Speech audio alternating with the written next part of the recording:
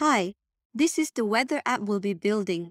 We're going to take a beautiful UI design from Figma and turn it into a real iOS app. We're going to incorporate cool animations such as the scroll parallax and the text transitions on the drag gesture. We'll animate the cards with a scroll effect together with the slide over when switching between the tabs of the segmented control. There will be lots of custom components involved, and those are what makes an app stand out. That's why we're going to custom build all these tab bar, navigation bar, search bar, this bottom sheet with a stunning layer of background blur. I'll show you how to implement all of that from scratch in SwiftUI, and I will guide you through every step of the way. This course is beginner friendly and is made for you if you want to improve your UI and animation craft. Besides, I'm confident you will pick up neat techniques along the way. I am Dara, and I want to thank Rive for sponsoring this video.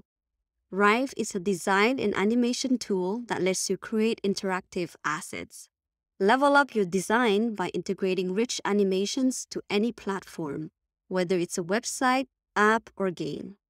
Thanks to its state machine, you define the interactions and states that trigger the flows of animations. What's helpful is that there's a large library of free animated assets made by the community, which you can inspect, use as is, or edit them to personalize for your own project. Try it out for free by creating an account. I will be providing the project's design in Figma as part of the downloadable source files, so you can inspect the colors, typography, assets that you can find in components, and animations. You may also search for it in the Figma community.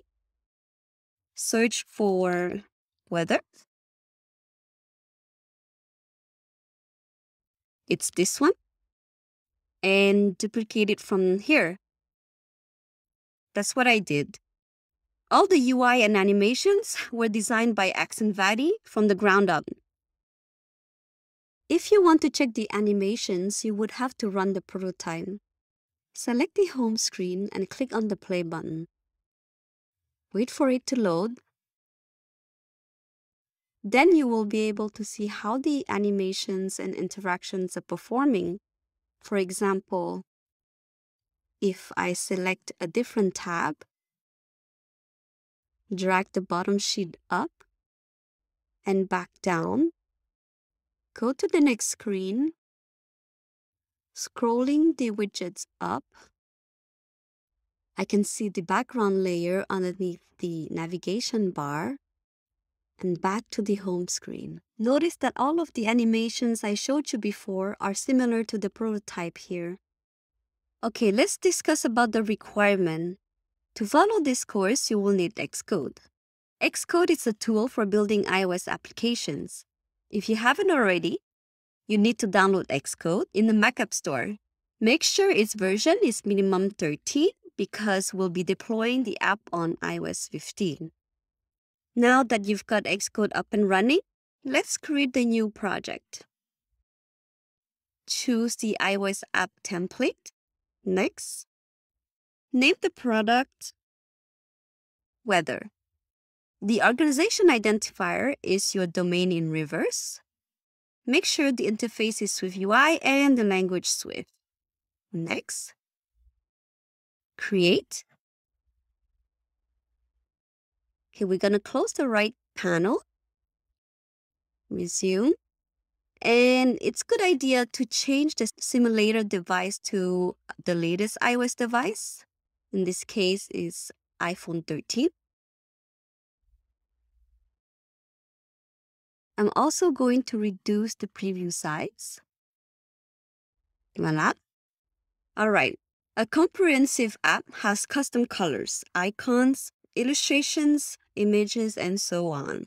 I have prepared assets for you for this project, so you can skip the tedious step of importing them from Figma and setting up the color sets in Xcode. They are included with the source files and can be downloaded at the bottom of this course page. You will find the assets folders where there are colors, icons, and images. the resources for additional code, and the Xcode projects for every section of this course. To import assets, go back to Xcode and open the Assets folder. Then we're going to drag and drop the subfolders from the Assets folders inside Xcode.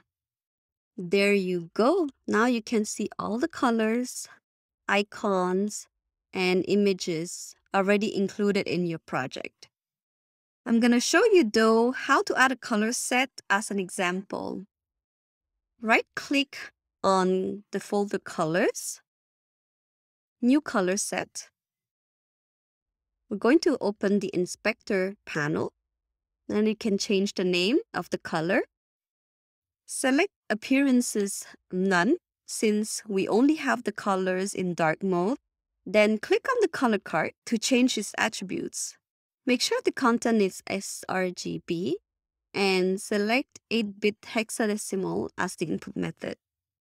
Copy the hex color from the design system. Let's go to Figma.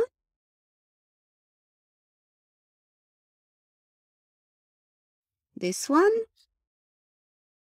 And paste here.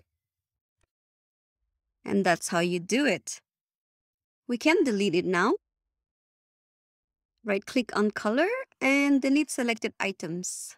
Also close the Attributes Inspector. Next, it is important to well organize your files in any project. We're going to set up the folder structure for ours. First, we're going to create the main folders. Right-click on the Weather app, New Group. This folder is for views. And repeat for models and utils. Move them below.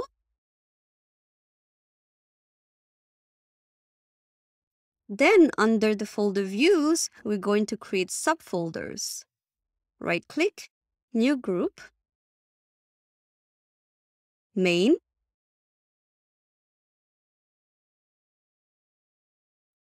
Navigation,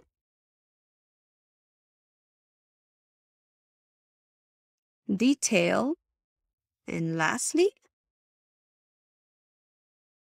Components. I'm gonna reorder again.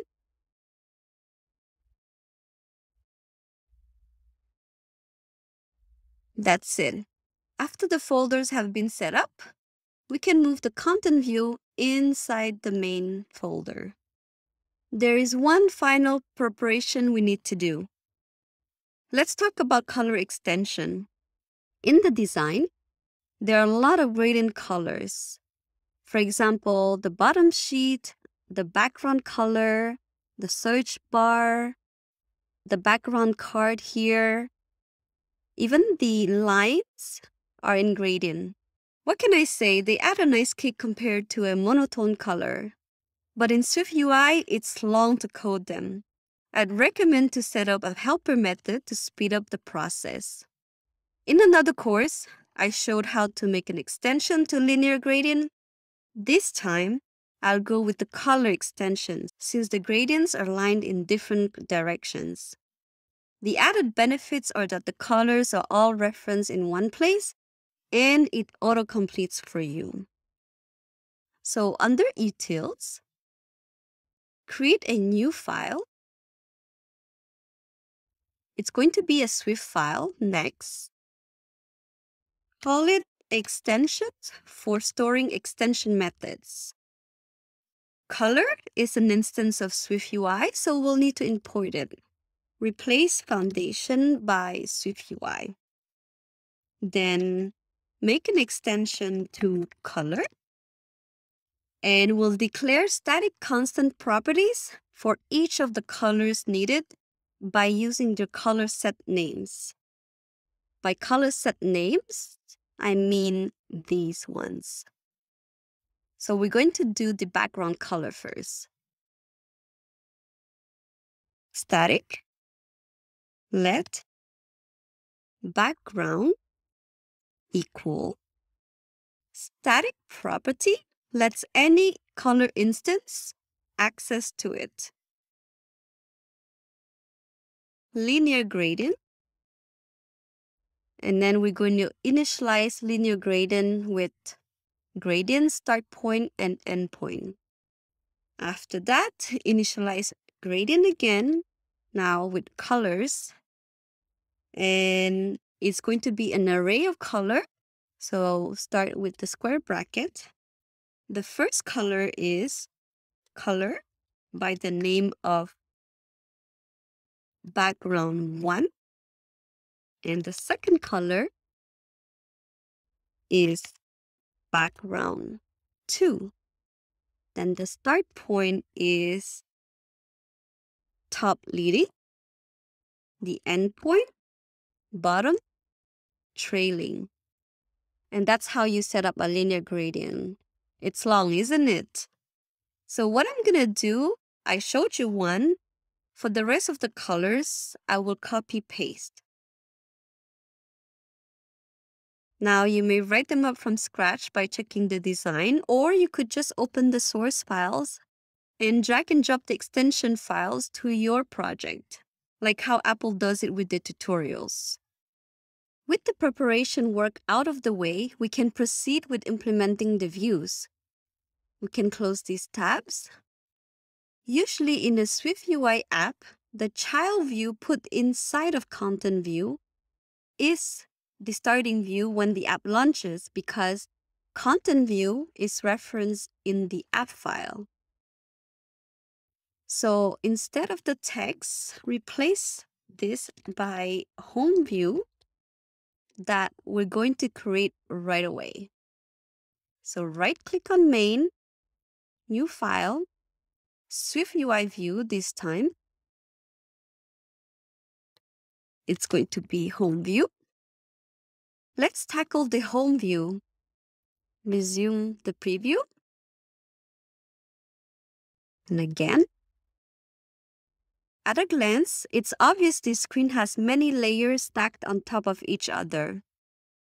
We have the background image, the house, the hero text, the bottom sheet. For this reason, we'll start off with a Z-stack.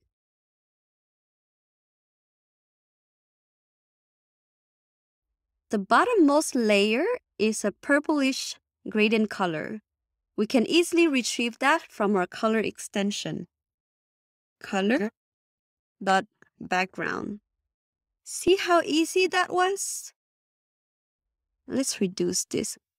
To eliminate the white space on top and at the bottom of the screen, which is the safe area reserved for the notch and the home indicator of the iPhone, instructed to ignore the safe area. So we're going to add a modifier, ignore safe area. Better. By the way, I like to add a marker for each UI element as a reference, like this. 2 slashes for comment, mark in uppercase, colon, and this is the background color. This also lets you easily toggle between each marker here. Right above the background color is the night sky image. To display an image, initialize image with the name of the asset, background. Usually, it's a good idea to set the background image to resizable so that it adjusts to the size of the device or mode, that is portrait or landscape. Also, we're going to make it fill up the whole screen. Ignore safe area. Then we'll stack the house on top of the background. Why is not below the text, you may ask? In the prototype, if I drag up the bottom sheet, the house gets underneath all the texts. See?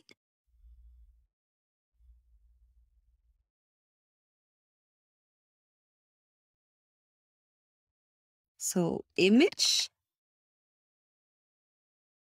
house. The current position of the house center is in the middle of the screen. Now we could calculate that position versus where it should be and subtract by another, but that's going to be more complicated. So the shortcut is to align the image at the top using the frame modifier. And we're going to set the max height to infinity and alignment top. Then we're going to add a padding top of 257 because we know this number from the design.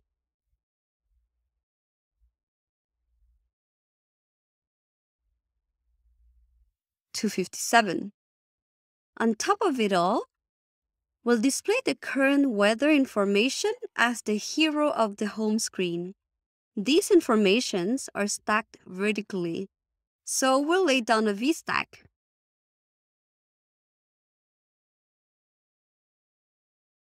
The top is a text view with the city info, Montreal. We're going to change the font to large title. How did I get this font size? I compared the font size from the design, which is 34, with Apple's typography to get the corresponding size. So 34 is equivalent to large title. Then we're going to add a spacer to push the stack to the top.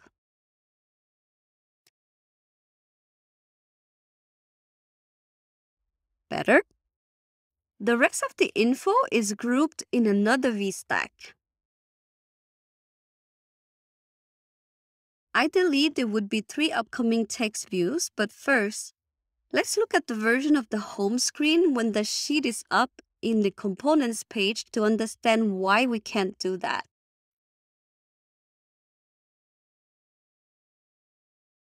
You can see that the final temperature and weather text are combined together in one string, so we have no choice but to do the same here.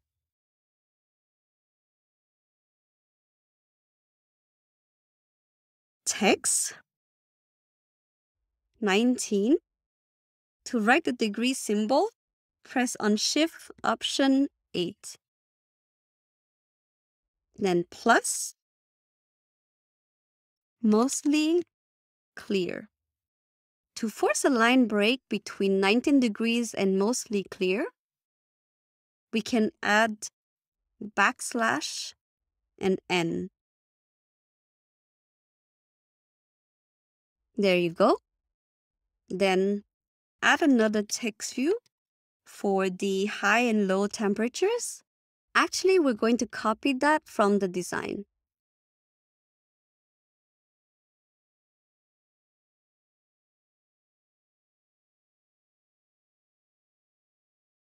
Make the font Title 3 and change the weight to semi-bold. Finally, we're going to add a top padding of 51. To view the text colors in white in the preview, we can change it to dark mode.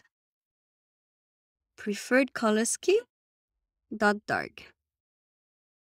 Previously, we presented a multi-line text using a single string.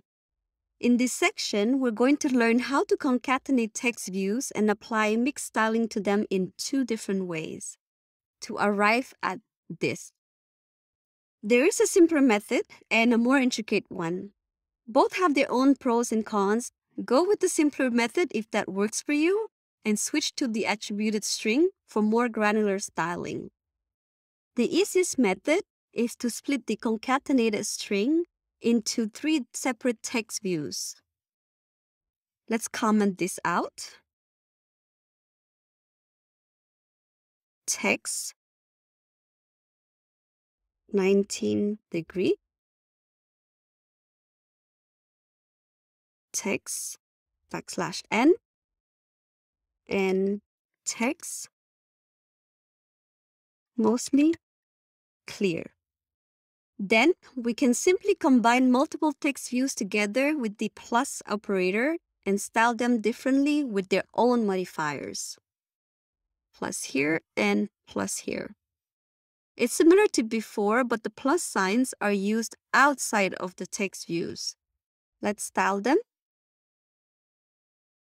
Font.system with size 96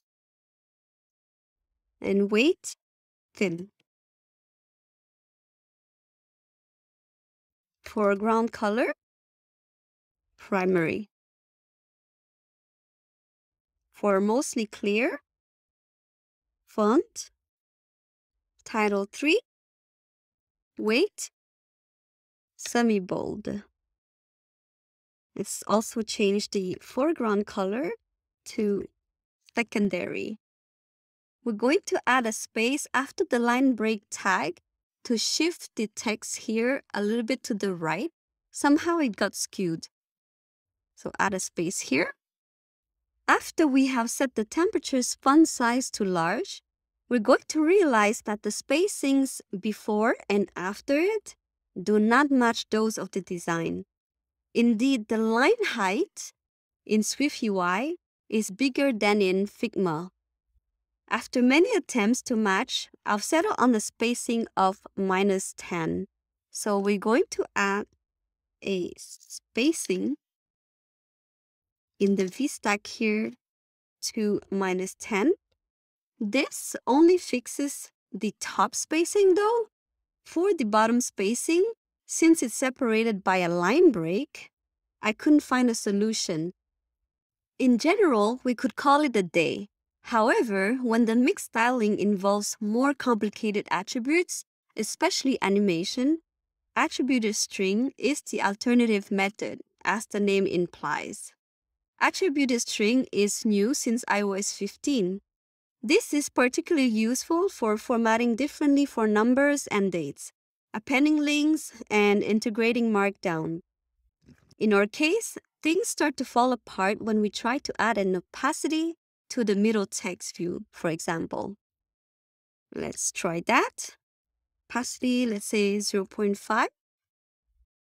And Xcode is going to brand you with the error cannot convert value of type SumView to expected argument type text.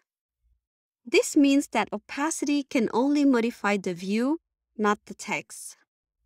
Let's undo. So we'll need to turn all this text into an attributed string. To do that, first we're going to create a private variable under the body. Private var attributed string of type attributed string. We'll define our string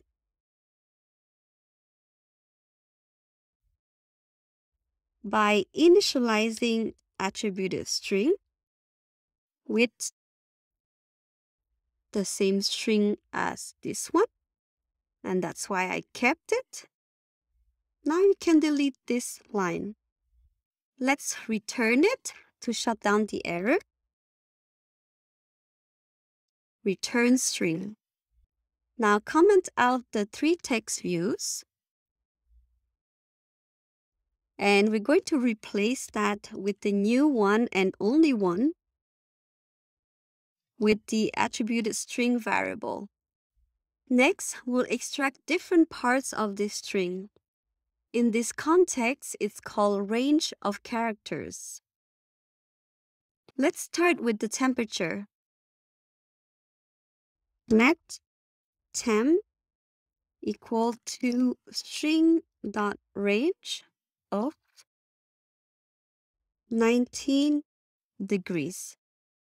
If you option click on temp, it indicates that it's an optional with the question mark, and therefore we should turn that sentence into optional binding with the keyword if. Just before let, add the if keyword, and at the end of the line, insert curly braces. Now we can apply the attributes to this range using the same modifiers as before. So string of temp dot font is equal to system size with 96, weight, thin, and remove the design. Also string of the temp dot foreground color is equal to primary. Let's do the same for the weather. If let weather is equal to the string range of mostly clear curly braces, string weather dot font is equal to title 3 dot weight semi-bold, and string weather dot foreground color is equal to secondary. While we're here, add another range for the vertical bar or the pipe character. We'll definitely need it later. Here, if let pipe is equal to string dot range of this character, then copy and paste the styling from the weather. Let's replace weather with pipe. And now we can delete this commented out code.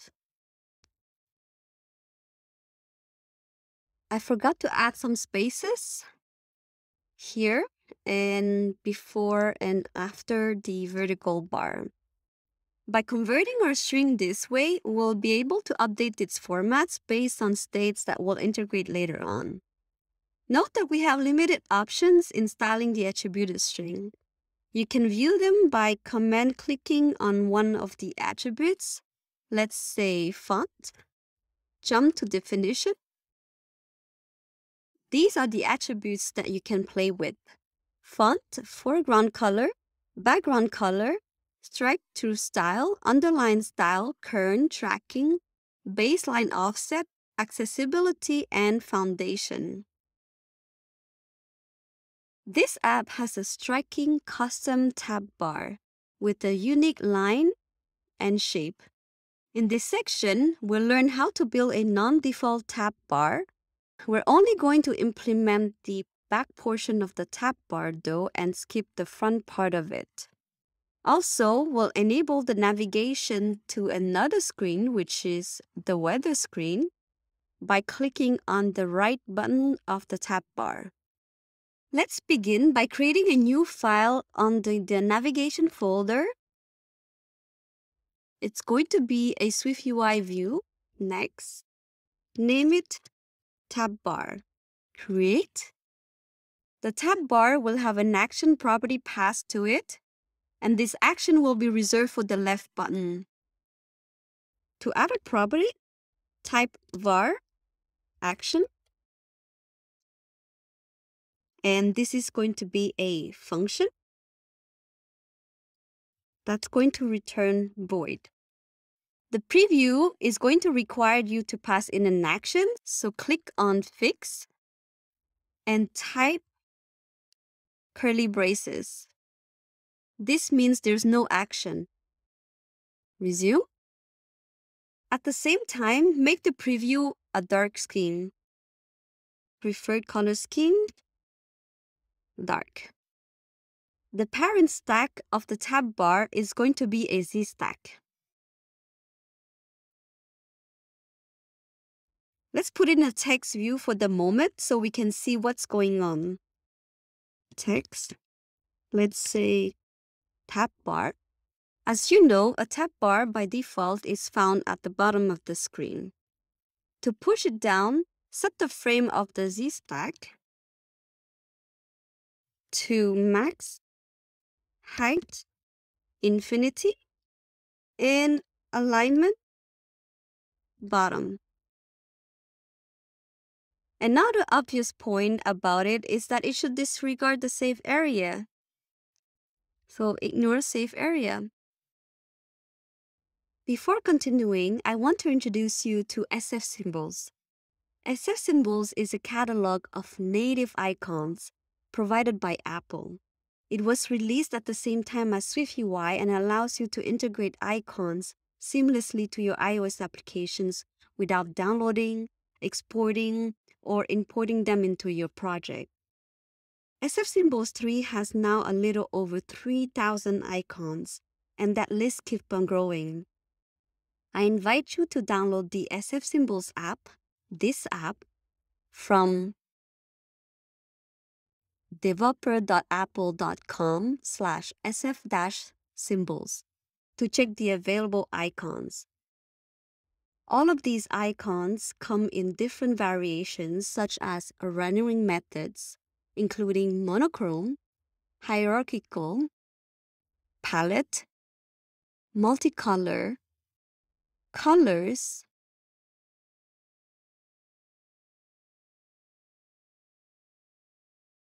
weights, etc. New in SF Symbols 3 was the multicolor category. Those icons are favorable for communicating actions and states. Alright, let's get back to our project. Both tab items are aligned horizontally, so we're going to insert an H stack instead of the text view. Then we're going to add a button for expanding the bottom sheet. Button. Initialize with action and label. Enter. The action is our action property that we can call like this. For the label, it's going to be an SF symbol, image with system name, mapped, and ellipse. We can see it here. Finally, we're going to set the frame of the icon with the width 44 and height 44. And by default, the alignment is center, so we can remove this. This is the tab items. As mentioned earlier, the right button is to navigate to the weather screen, which doesn't exist yet. Under the expand button, we're going to add the navigation button. For that, insert a navigation link with destination and label. Enter. Since we haven't built the weather screen yet, we're going to leave this empty. As for the label, it's going to be another SF symbol, image with system name, list star. Here too, we're going to set the frame of the icon to width 44, height 44, and remove the alignment. Now, the two icons are linked together. To push them apart to the end corners, we're going to use the spacer for that between the two buttons. I'm going to remove this line. Next, let's properly style the tab items. Both buttons have the same styling, so we'll apply it on the H stack as a whole. H stack. Set the font to title 2. The foreground color to white. And right now, the buttons are even surpassing the corners of the device. So we're going to have to set a padding. Padding. For the paddings, pretty much each side is different. Therefore, we're going to call H insets for this purpose. Edge, insets, open parenthesis. Use the one with top leading, bottom, and trailing arguments. For the top, it's going to be 20, leading 32, bottom 24, and trailing 32. Now let's put in the tab bar element in Home View. Go to Home View. After the padding, initialize tab bar with an empty action, just like the preview of the tab bar. Since the tab bar comes with the navigation link, its parent view, which is the home view, will have to be wrapped in a navigation view. There's an easy way to do it. Navigate to Home View, command-click on ZStack, and embed. Type in navigation view. That's it. Let's make the preview smaller. There's not extra spacing on top that's supposed to be for the navigation title, but we don't need that. So we can hide the navigation bar with navigation bar hidden on the child view of navigation view, which is ZStack. Here, navigation bar hidden, set it to true.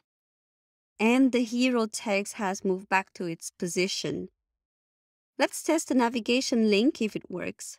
We can run the preview by clicking on the play button here, and then click on the navigation button. That's right, there's no destination view, but at least we can see the simulation of it. Back.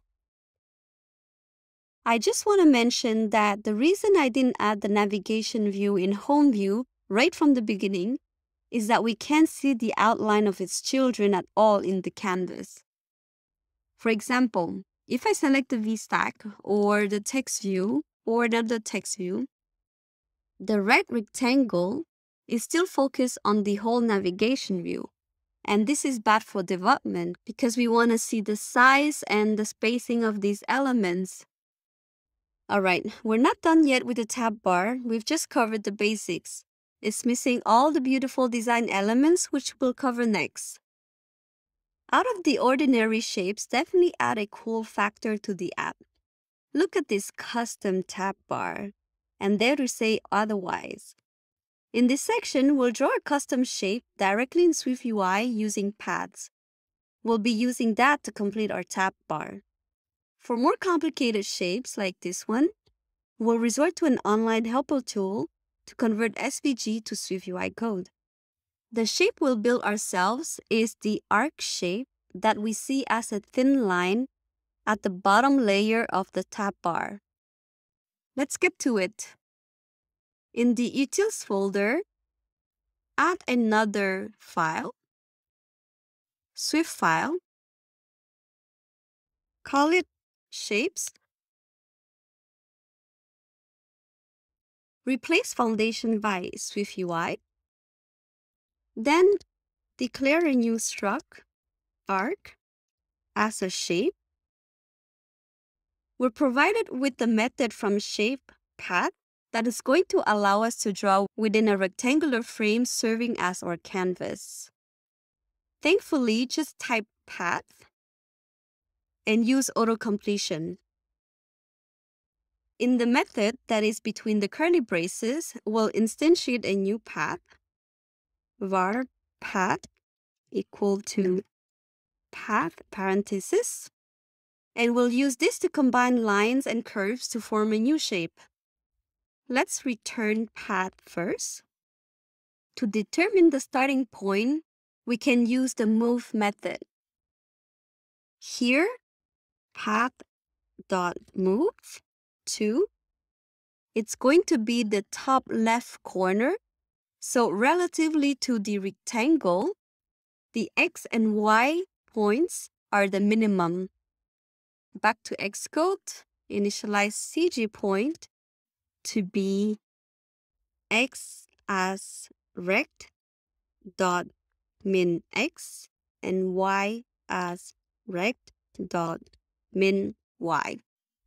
Next, we'll draw a Bezier curve using add quad curve to make the rounded line here. Path dot add quad curve. This method requires an endpoint and a control point. To understand them, let's go over to the documentation of Add Quad Curve from Apple. So we have the current point, and we want to go over to the endpoint. The control point specifies the depth of the curve, much like when you use your finger to pull a string or an elastic. The endpoint is going to be the max x and min y of the rectangle.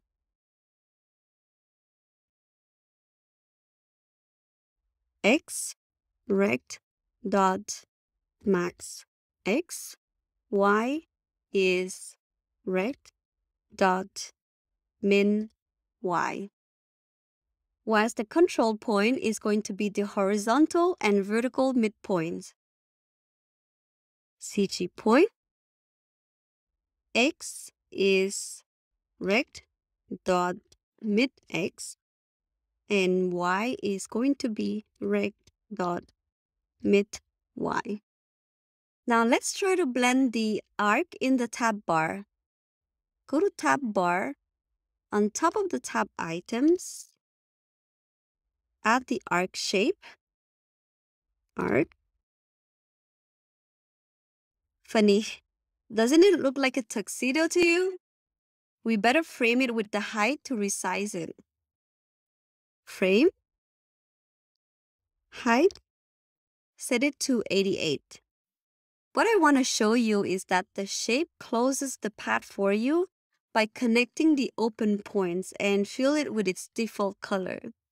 Let's change the color to the tab bar background color. Fill.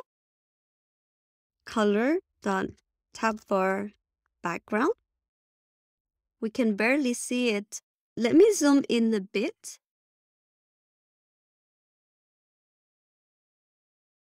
Actually, the fill portion that we want is below the arc line, not above it. We can see it better if we outline the border right away. To add a border to a shape, use the overlay modifier. Add the same shape again. Stroke it with the color dot tab bar border with the line width of 0.5. Now you can see it. To fix the filling, we'll need to go back to the arc and close its path. Let's pin the tab bar preview so that when we make changes in shapes, we'll see it live. We'll need to add 2 lines that sort of run through the sides of the device and will complete the semi-rectangle shape. Path dot add line to CG point rect dot max x and y rect dot max y. Next, path dot add line to CG point. X is going to be rect dot min x and y rect dot max y. Then, instead of adding a new line to close the path, this line, path allows us to close it automatically with its close subpath method. Path, close subpath. You may omit this also, it'll work the same. Now there's just a little problem remaining, and that problem is 1 pixel wide. We can still see the border while the lines are straight. Well, I'll just have to move the points by 1 pixel in the outer direction to hide them. Let's do the starting point first. I'll move this point to the left by 1 pixel while keeping the Y position intact. So, min x minus 1. For the second point, I'll move it to the right by 1 pixel. Max x plus 1. For the third point, I'll add 1 pixel in both axes. Max X plus 1, max Y plus 1. And finally, I'll move this point to the left by 1 pixel and to the bottom by 1 pixel. So min X minus 1 and max Y plus 1. And now all the straight lines are hidden. Nice, isn't it? Just so you know, I tried other methods like turning the shape into an insettable shape and apply stroke border instead of just stroke, but in vain. It's just this approach that works for me. The other 2 custom shapes from the design are in the form of trapezoids and thus more complicated. It's this one and this one. Don't break your head over it. Trust me, I tried. Just use a helper tool to convert SVG to SwiftUI. Actually, Meng has taught this in one of his sections from his iOS 15 course. Go to this online site built by Chasm. It's genius, actually. Back to Figma, copy the shape element of the purple weather widget. Right-click, copy paste as, copy as SVG. Then paste the SVG code in the top text box. Click on Convert to SwiftUI Shape. Then copy the result to your Xcode project. Paste. You would just have to rename your custom shape to trapezoid. And voila! You've got your custom shape in seconds. We'll complete the home screen with the remaining element, which is the bottom sheet. In this section, we'll implement the bottom sheet, a draggable sheet that presents additional information on a screen without exiting that screen. It differs from SwiftUI's default sheet in that it offers many snap positions. Bottom sheets are featured abundantly in Apple's apps, such as Maps, Stocks, and Music. You could build your own custom bottom sheet, but you could cut a few hours of development time with an existing library. Chances are your needs are other people's needs too. They come with predefined UI, predefined snap positions, drag gestures, transitions and animations, and so on. These features take time to build. That's why I decided to use one of them. I browsed through various libraries for bottom sheets and I found a few good ones. There's this library from Lucas Ziska and this one from Vouter 125. But there's only one that has the feature I need, the ability to read real-time position callback while I drag the bottom sheet. Therefore, I settled on this one. To add a library to a project via Swift Package Manager, go to File, Add Packages. In the search field, enter the repo's URL address. Go to GitHub, copy the URL, and paste it here. I'm going to attach the main branch for the dependency rule, and then click on Add Package. And again. Once it's finished installing the library, you'll be able to see it in your app's info, here and here. Let's close these tabs and unpin the tab bar. Alright, these libraries usually provide you with default positions such as bottom, middle, top, and even hidden, all of which you have the option to lock them. You can even choose to set your own position, whether it's relative to the screen size or in an absolute position. Our library's bottom sheet view has 3 props: header, content, and position. The position will be a binding value, which means it'll be able to listen to updates both ways and is recognized by the $sign in front. Therefore, before adding the bottom sheet view, we first need to set up the custom enum for resting position, like so. Let's do that in Home View, where we'll host all things related to the bottom sheet. Scroll to the top, enum,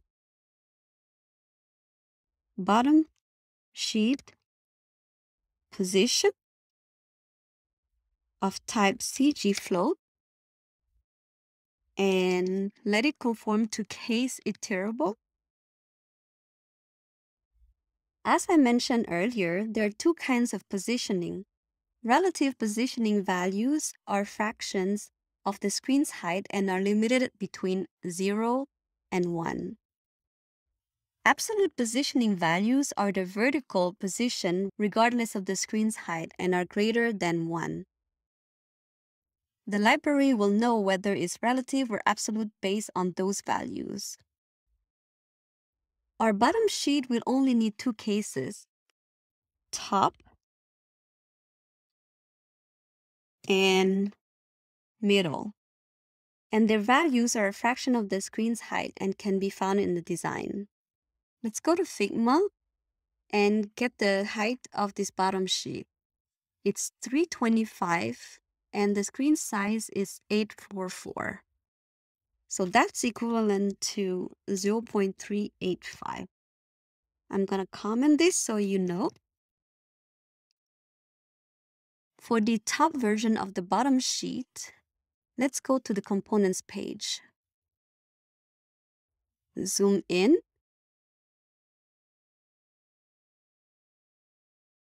It's 702. So that's equal to 0.83.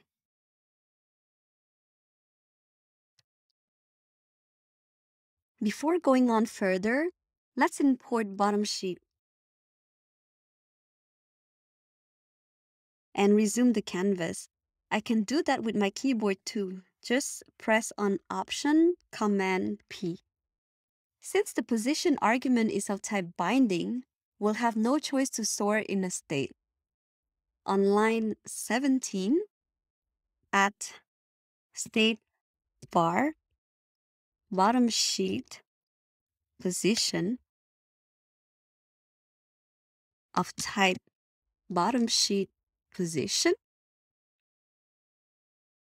and stick it in the middle position for starters. Dot middle. Now you can go ahead and add bottom sheet view right above the tab bar. Go to the markers and navigate to tab bar. Bottom sheet view and initialize with position, header, and content. For the position, pass in the binding bottom sheet position. For the header, click on Enter and remove the code. Resume. I'm going to reduce the canvas size. Right now, nothing is showing because we haven't dropped in any header or content yet. That's what we're going to do next. If your design has a sticky header in the bottom sheet, the header is going to become handy. For example, to check out the sheet's transition, let's display the bottom sheet position value on screen. Here, text, bottom sheet, position. Since it's an enum, we need its raw value and formatted to string. Formatted. You should see it now on the preview. Let me zoom in a little bit. 0385. You can run the preview now and try to drag the bottom sheet up and down. 0.83 and back to 0.385. All right, that's a good start. In our case, there's no header, so we can comment out the text view. As for the content, we're going to refer to a new view called Forecast View, which will create a new file for it under the Detail folder. New file, SwiftUI view, Forecast View. Resume. The whole bottom sheet is scrollable, so start with the scroll view.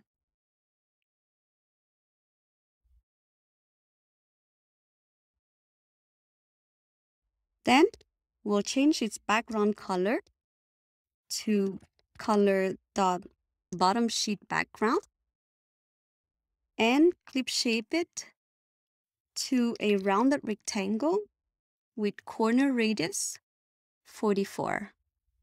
Next, we'll draw a separator to clearly outline the border. There are actually two versions, the middle one and the top one. We'll do this one first.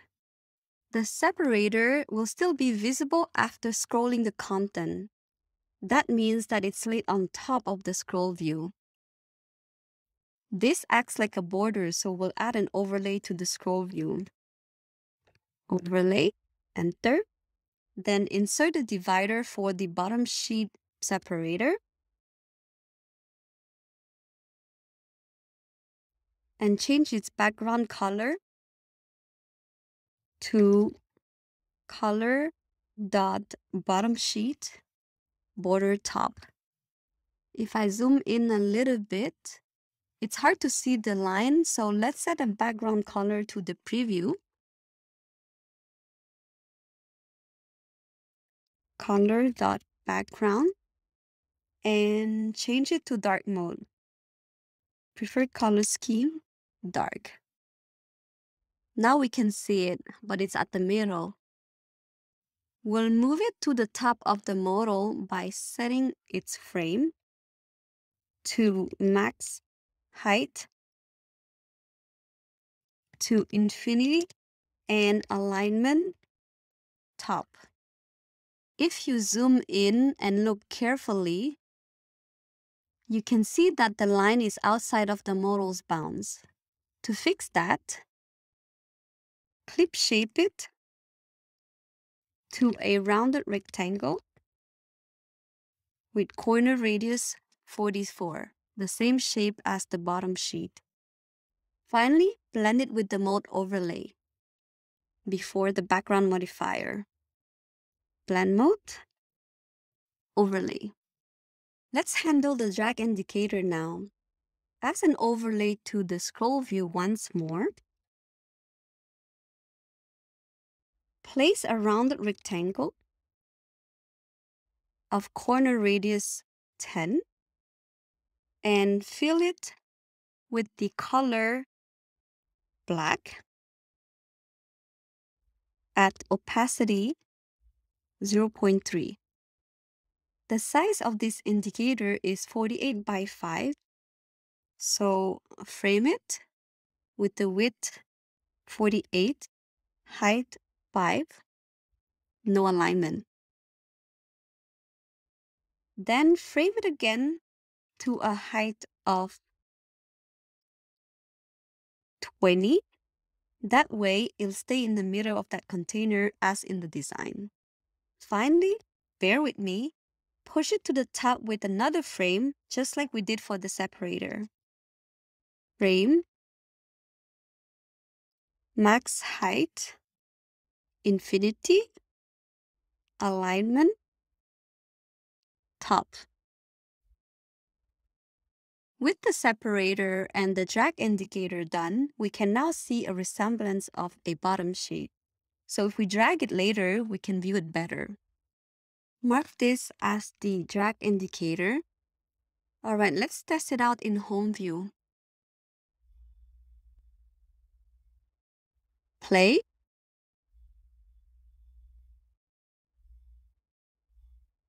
Not bad. We can also permit the change in its position without dragging it on the tap of the left button in the tab bar. Remember that we already included an argument for the action? Here? Well, Just update the bottom sheet position to top.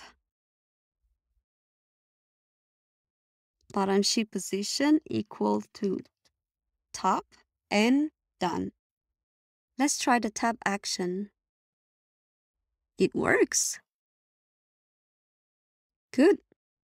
Right now, the bottom sheet is somewhat transparent. That's not going to be helpful when we'll be inserting the components inside. We're going to add a blur effect to hide what's in the background to blend everything together. Background blur is a very trendy effect in any design. The blur effect looks like a frosted glass. It's a layer of blur view being inserted between the content and the background underneath. You would most see it on cards, modals, navigation bars, and tab bars. Not only it's beautiful, but it's also practical in bringing focus to the content in front.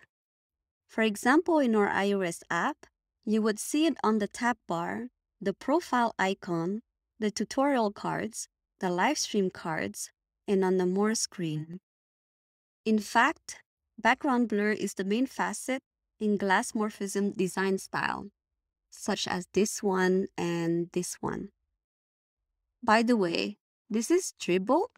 It's a website where a network of designers post their work. You can find tons of inspirations here. In the design, both the bottom sheet and the custom nav bar contains a blur background. In this section, we'll learn how to blend in a built-in material blur as well as a custom blur backdrop. Since iOS 15, you can opt to add a blur effect to any background directly in SwiftUI with just one line of code, without resorting to UIKit, which is the older framework for iOS development. This is a huge improvement. The blur layer is referred to as material and are ranged from ultra thin to ultra thick in terms of transparency level. Let's now add the background blur to our bottom sheet. Go to Forecast View, and after the background color for the scroll view, add another background modifier and use the ultra thin material. Although the material blur works most of the times, but unfortunately, it adds a colored layer in between, a grayish for dark mode and whitish for light mode. Let me change to the light mode so you can see that. Change the color scheme to light. There. This is not the effect we want and definitely what's not intended in the design. I was searching extensively online to figure a way to do this in SwiftUI and finally came across a Stack Overflow answer that provided me with a solution. Thanks to the person who posted that. Funny enough, it was downvoted, so probably a lot of people skip reading it.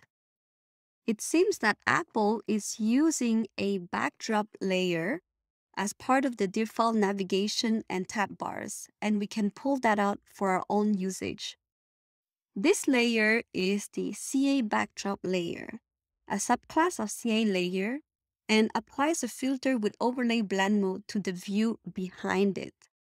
In short, it's practical for blending layers on iOS.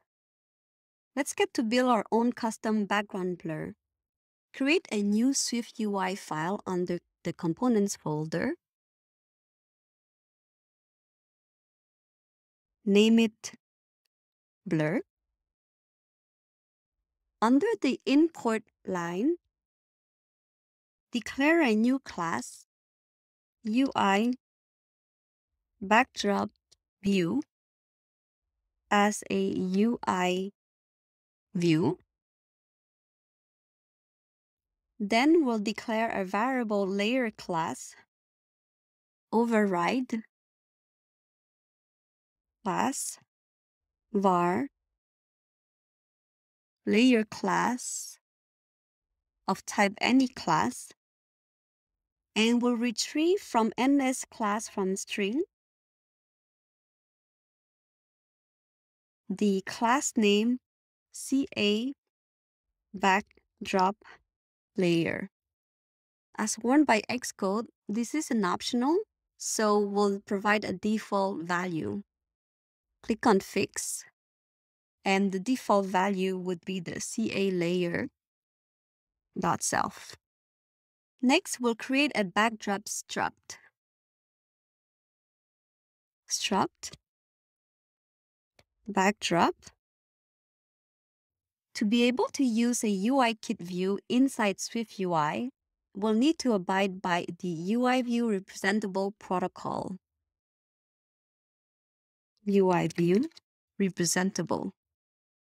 This protocol requires two methods: make UI view when creating the view initially, and update UI view for updating it when states change. What's easy is that we can just type make and update, and Xcode will provide the auto-completion code. Make UI view. Update UI view. Let's replace some UI view and UI view type to UI backdrop view to be more specific.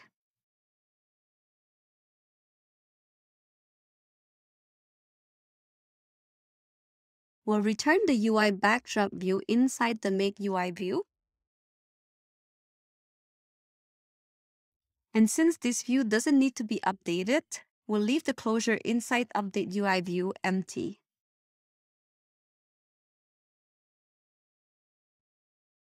Now let's use that backdrop in our blur component.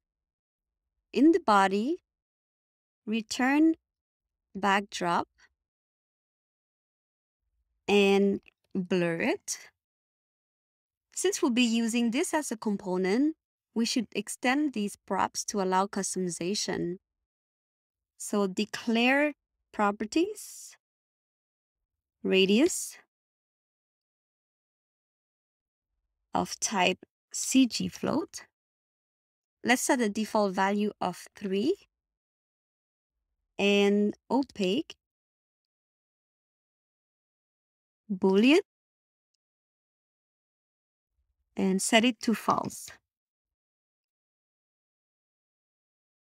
Now I use these properties as the arguments of the blur modifier. Resume. Now to any background you wish to add a blur layer, just apply the background modifier with the blur view. Go to Forecast view. We'll replace the ultra-thin material with the blur view and initialize it with radius and opaque. Set the radius to 25 and opaque to true. Move it up a line, since technically it's supposed to be a layer underneath the regular background. And before I forget, I'm going to turn this back to the dark mode. We could even take it a step further and make an extension to view. Go to Extensions, make an extension, View, and add a method, background blur. Use the same arguments as before, radius as a CG float with the default value of 3 and opaque as a bool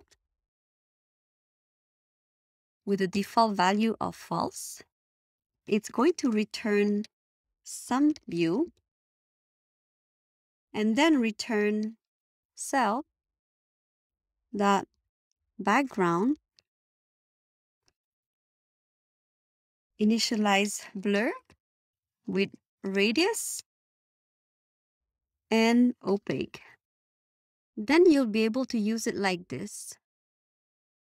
Instead of the background modifier, call the background blur modifier and set the radius to the same values as above and delete this line. Let's go check the preview of the home view instead because we don't see much here. That's what I'm talking about. Love it! I hope you like this technique too. If you ever know of another method that would give the same result as mine, let me know. I would love to hear about it. Drop shadows and inner shadows are common practices for creating a 3D visual effect to UI elements. For instance, each of these cards have a drop shadow, and there's an inner shadow on the search bar. They can be seen in many design styles and are an absolute must in neuromorphism. Neuromorphism emphasizes the 3D effect, and it really gives you the impression that the elements are raised or sunken. In this section, we'll learn how to apply an inner shadow and furthermore turn this aspect into a reusable technique. In the design, the border of the bottom sheet is depicted as the inner shadow. Let me show you. Let me expand the model and select the rectangle shape. Scroll down on the design. This is the inner shadow. If we hide it, you can see that the border is hidden. I think it's because the border would surround the whole bottom sheet, whereas we just want the top border. Let's get to coding. We can close the Blur and Extensions tabs now. Go to Forecast View. To the Scroll View, we're going to add another overlay right before the first one. Overlay. We'll add a marker for the inner shadow / border. We're going to add the same shape, rounded rectangle, with corner radius 44, and stroke it with the color white and the line width 1. You might have noticed that the method starts off the same as the borders. Then we're going to offset with Y at 1 pixel and blur it to create a shadow. In this case, there's no blur radius. Finally, we'll mask it within the bounds of the shape itself, which is rounded rectangle of corner radius 44. That's going to cut off the outer shadow. This is generally how we create an inner shadow. To comply with our design, we'll stick an additional overlay blend mode to the border. Here, after the stroke, blend mode, overlay.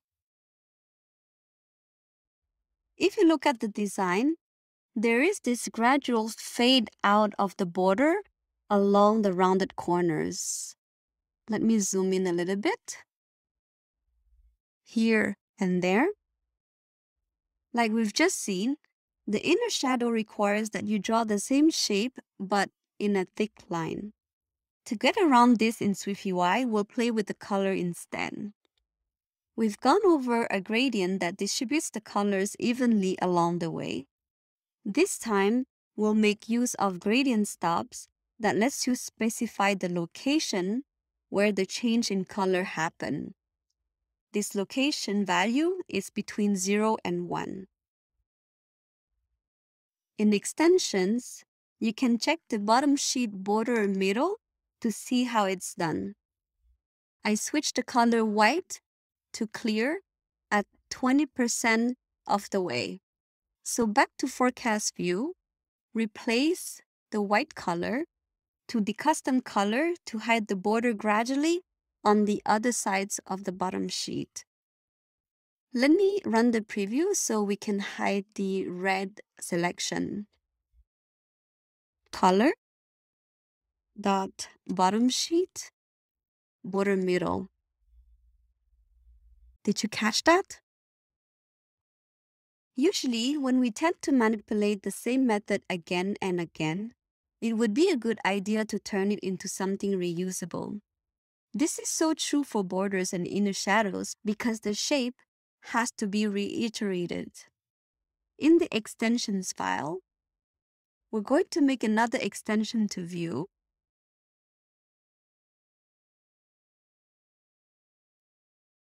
Then add a new method, inner shadow. Func inner shadow. The shape will conform to the shape protocol and the color to the shape style protocol. We can specify the arguments types in the angle brackets. S for shape and SS for shape style. Then add all the arguments we need for the inner shadow. In parentheses, shape as type S, which refers to shape, color SS for shape style, line width CG float equal to 1, offset X CG float equal to 0, offset Y CG float equal to 0 also, blur CG float equal 4, blend mode of type blend mode, make it normal by default, and it's going to return some view. In the closure, we're going to return self. Next, cut the block of code from forecast view, including the overlay,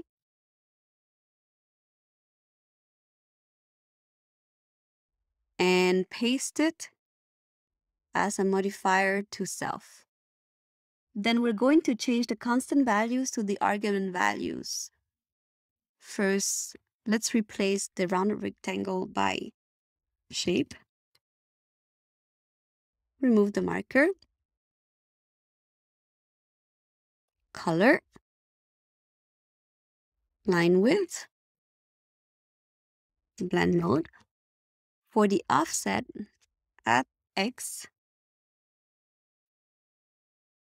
Offset X. Y. Offset Y. For the blur radius, it's blur. Then replace the rounded rectangle with the shape again inside the mask. Actually, I can also change the mask structure to parentheses instead.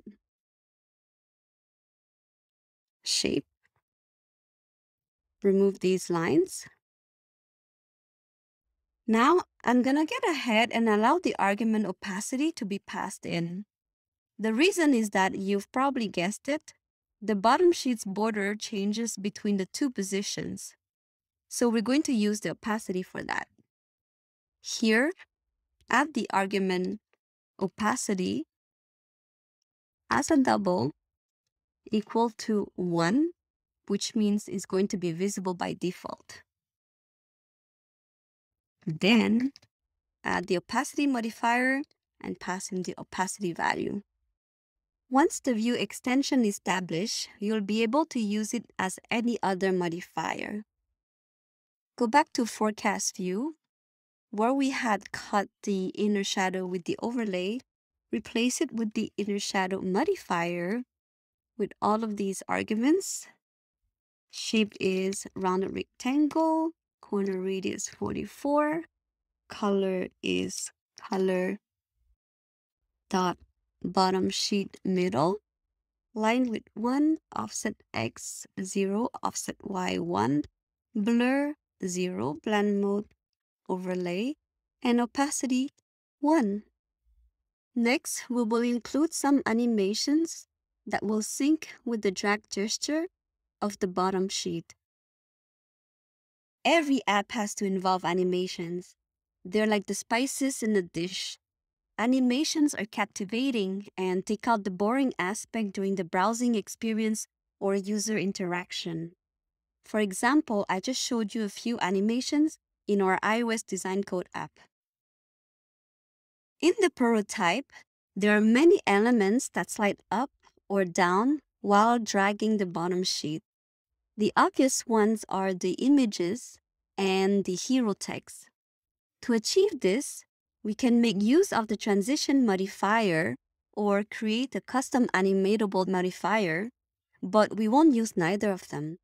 We'll go another way, a combination of geometry reader and a progressive state to create a smooth transition. The first thing we need is a state that will capture the live position value when we drag the bottom sheet. Remember the value we showed in the header before? Well, let's put that in a state. Go to the top, on line 18, add state, var, bottom sheet, translation, as a CG float, and we'll start off with the middle position's raw value to match the bottom sheet position, equal bottom sheet position dot middle dot raw value. As I said before, the bottom sheet library I chose gives us the ability to read its translation value. We can use its method on bottom sheet drag to get that value. Let's navigate to bottom sheet. Here on bottom sheet drag, translation in, then we can use this translation value to save to your new state. Bottom sheet translation equal translation. To check the translation value, uncomment the text inside the header and replace this by bottom sheet translation instead. Resume. There we go. Let's drag this up and we can see the translation value updating live. Very nice. You'll notice that the return translation value is in terms of screen height. Right now it's around 325, but the initial value is actually 0.385. Therefore, we need to convert it to a fraction of the height instead to match the initial state. So what we're going to do is to embed the Z-stack, embed in Geometry Reader. Geometry Reader has a proxy that's going to allow us to read the size and coordinate space of the elements that it wraps. Here, geometry in. So geometry is the proxy. If you read the screen height from UI screen.main.bounds and rotate the device, it won't get updated. So Geometry Reader is usually a better choice. Next, we're going to declare a constant for the screen height to make things easier.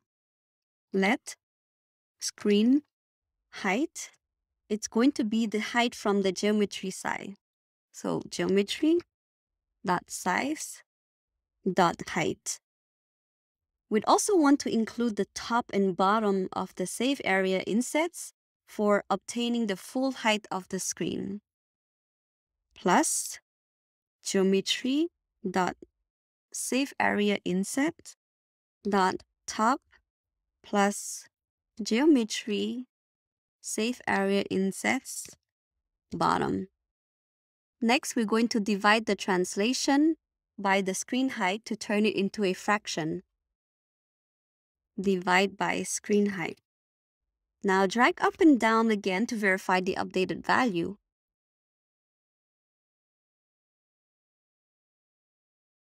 So that's settled. I'm going to move down a line the navigation bar hidden because it's usually set as the first child of the navigation view. So we have the translation value in percentage, but it begins at 0.385 and ends at 0.83. If you want to change, for example, the opacity of an element, these numbers won't do it. The range should be from 0 to 1. We would have to prorate it, and not only that, there are many elements to animate, so we shouldn't be prorating for each of them. Therefore, the smart approach would be to make it available for all of them. It's going to be so much more efficient, you see. To prorate the translation value, we're going to declare a computed property. What is a computed property? It's a property that returns something based on a counterpart property. To do that, go to the top. Underneath the bottom sheet translation, declare bottom sheet translation prorated as a CG float. This property will read the variation in the bottom sheet translation by the total variation. So bottom sheet translation minus bottom sheet position dot middle dot raw value divided by bottom sheet position dot top dot raw value minus bottom sheet position dot middle dot raw value. This is just pure math for prorating. Now in the header, we're going to switch the text to bottom sheet translation prorated to check it out. Resume. 0 and 1. Perfect. With all the preparation done, we're set to add the animations on this home screen. Let's begin with the images. Go to the body. We're going to define a constant. Let image offset. That is the screen height plus 36 to ensure it moves outside of the screen. Then we're going to offset the background image on the y-axis by minus bottom sheet translation prorated times the image offset. And we're going to do the same with the house image. So copy this line of code, paste it here. Let's try that. And we've got our first animation. Hooray! Next on the list, we'll animate the block of text in the same manner. Scroll down a bit after the top padding. Offset y minus bottom sheet translation prorated times 46 this time. We'll also reduce the spacing of the V-stack gradually times 1 minus bottom sheet translation prorated. Let's test that.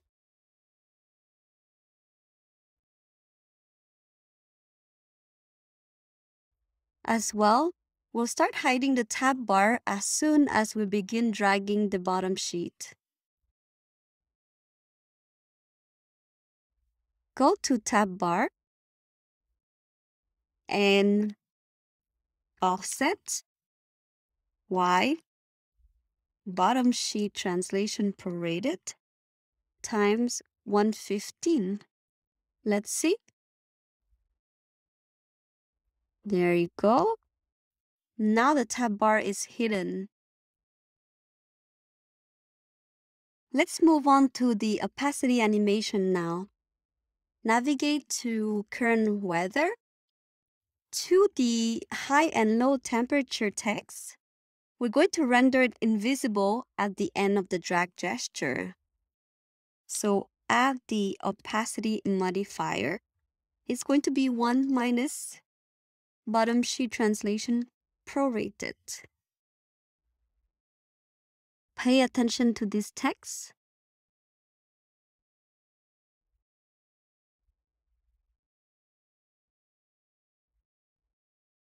To take care of the next animations, we'll require a new drag state that's going to tell if the bottom sheet has been dragged to the top or not.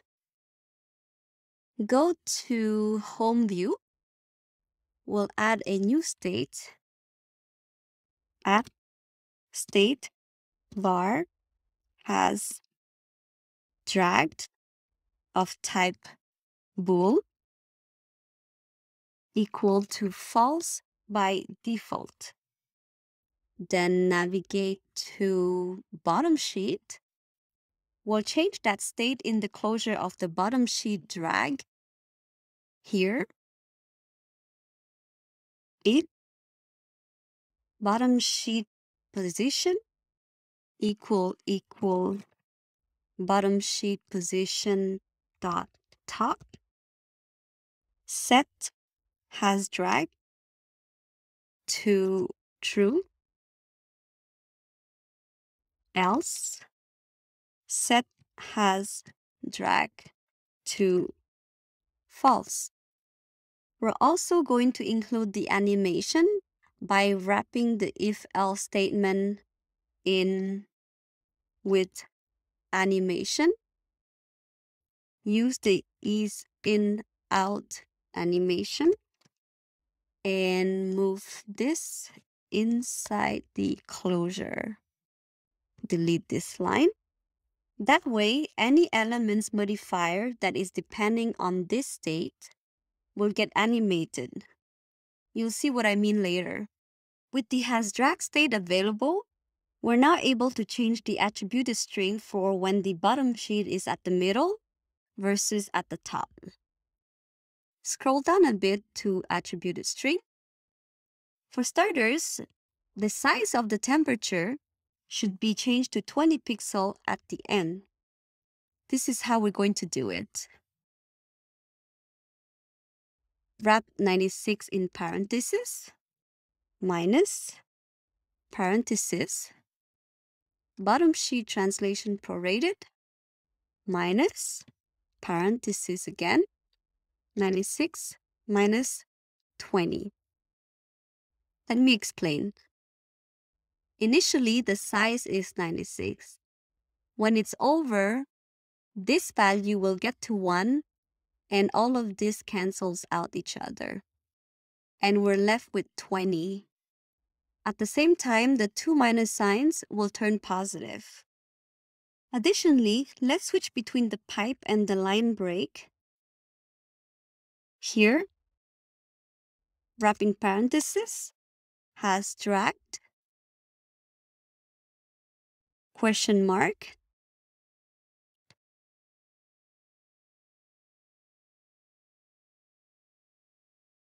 if so, space, pipe bar, space. So this is a ternary operator, we call it. It's a short for if-else statement. If has drag is true, show the pipe, otherwise it's a line break. Then we're going to animate the opacity of the pipe. After secondary, add the opacity modifier, bottom sheet translation, prorated. However, here's the problem. Unfortunately, since SwiftUI uses an enum for the foreground color and the font weight, the transition won't be seamless. We'll still animate them on the temperature though. So on the weight, has drag, question mark, semi-bold, else, thin. For the foreground color, has dragged, if so, secondary, else, primary. On a side note, you could maybe try to update the opacity of the white color instead of secondary, but it won't end up as a secondary color. It'll be close though. My bad. This minus sign should be a multiplication sign instead. Resume. let's run our test on the attributed string animation. Drag this up. Ooh, we're getting there. All right, the last animation to perform is the inner shadow of the bottom sheet, aka top border. Go to Forecast View. We're going to add a property bottom sheet translation prorated so we can pass that value from home view. Here, var bottom sheet translation prorated of type CG float, and will default to 1 at first. Then update the opacity of the inner shadow to 1 minus bottom sheet translation prorated. Back to home view, we're going to navigate to bottom sheet and pass bottom sheet translation prorated in forecast view. That's it. Resume, and we're going to test that out. Keep an eye on the border here. Awesome. Okay, I'm going to delete this line and comment out the header text again. We won't be needing it anymore.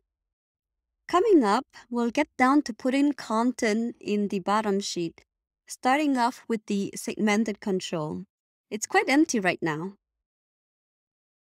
In this section, we'll implement the segmented control found at the top of the bottom sheet that will let us toggle between forecast periods. Of course, we'll incorporate the selection animation too in all its glory. A segmented control is a set of multiple segments of equal width that act as buttons. They are used to separate or filter similar content and allow switching between them. They're easily recognized in the form of horizontal toggles. A good example would be the Calendar app, where you could see the calendar periods to present events in different time frames. Another segmented control that we can find is the inbox to filter the new and the replied events. Let's get started. We can close the extensions file now. Let's create a new file under the components folder, SwiftUI view, called segmented control. The elements inside are stacked vertically, so we'll start with a V-stack with a spacing of 5. And there'll be a top padding of 25. Resume. Then inside the container, we'll place the control buttons in an H stack. Button with action and label. Enter. Leave the action empty for now. For the label, it's going to be a text that says hourly forecast. Let's copy this one and paste for another button. Change hourly to weekly. Then to the whole H stack, we'll set the font to subheadline with a weight of semi-bold and the foreground color to secondary. Right now, the intuitive thing to do is to insert a spacer between the two buttons to push them apart. However, if you rotate the device, the buttons would be laid at the end of the screen, which I find won't be aligned with the highlight under it. So I'd rather them be centered in 2 columns. To distribute space evenly, we can go with the geometry reader or the lazy V-grid approaches, but we'll take a sweet shortcut here. Let's undo. To make 2 equal width columns, use the frame modifier on the button and set the min width to 0 and max width to infinity. Then copy this. We'll apply the same frame to the other button. As simple as that. Let's add in the button's actions. To capture the user selection, we're going to add a binding state variable. Here, add binding var selection as an integer. Binding because we'll also need this value in the forecast view to present either the hourly or weekly forecast. We're going to need to fix the preview by adding a constant value for it. Click on Fix. .constant, pass in 0. Then for the first button, we're going to store the selection value to 0 and 1 for the other button. With the add binding comes the add state property wrapper. Go to forecast view and declare a state for selection as well. Add state private var selection and default it to 0. While we're here, we're going to add the segmented control component in the scroll view. Add a VStack with a spacing of 20. This is the segmented control. And call segmented control. Pass in the binding selection. Resume. Before we continue, we should pin the preview of the home view because it's going to be hard to see the lines that we'll be creating now under the button stack. Pin this and go back to segmented control. I'm going to make the preview bigger.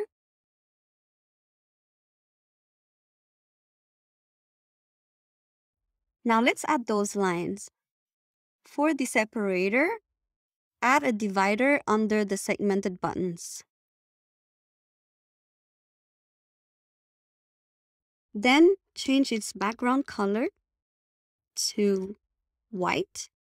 Add opacity 0.5 and apply a drop shadow with color black. Add opacity 0.2, radius 0, x 0, and y 1. Finally, blend each of these modifiers with the mode overlay. Blend mode, overlay. Blend mode, overlay. This is the separator. For showing the selected segment, we'll display the underline right under the button.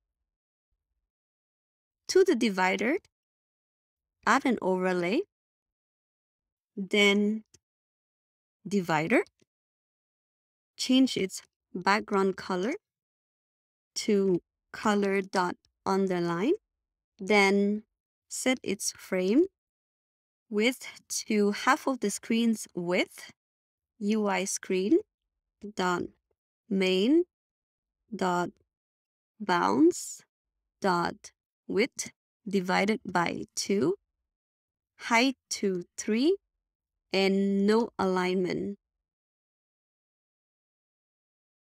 We'll overlay blend again. Blend mode, overlay. Right now, its size is indeed half of the screen, but it's in the center. To align it to the left side, we're going to embed the divider in an H stack and frame it with the max width to infinity and alignment leading. Finally, we'll offset on the y-axis -1 pixel to move it up a little bit. Oops, this is the underline. Finally, let's take care of the selection animation. It's going to be easy with the way we've set things up. Just update the frame's alignment based on the selection state. Is the selection equal to 0? If so, leading. Otherwise, trailing. And now we can try to switch the tabs up. Reduce the canvas size. Run the preview.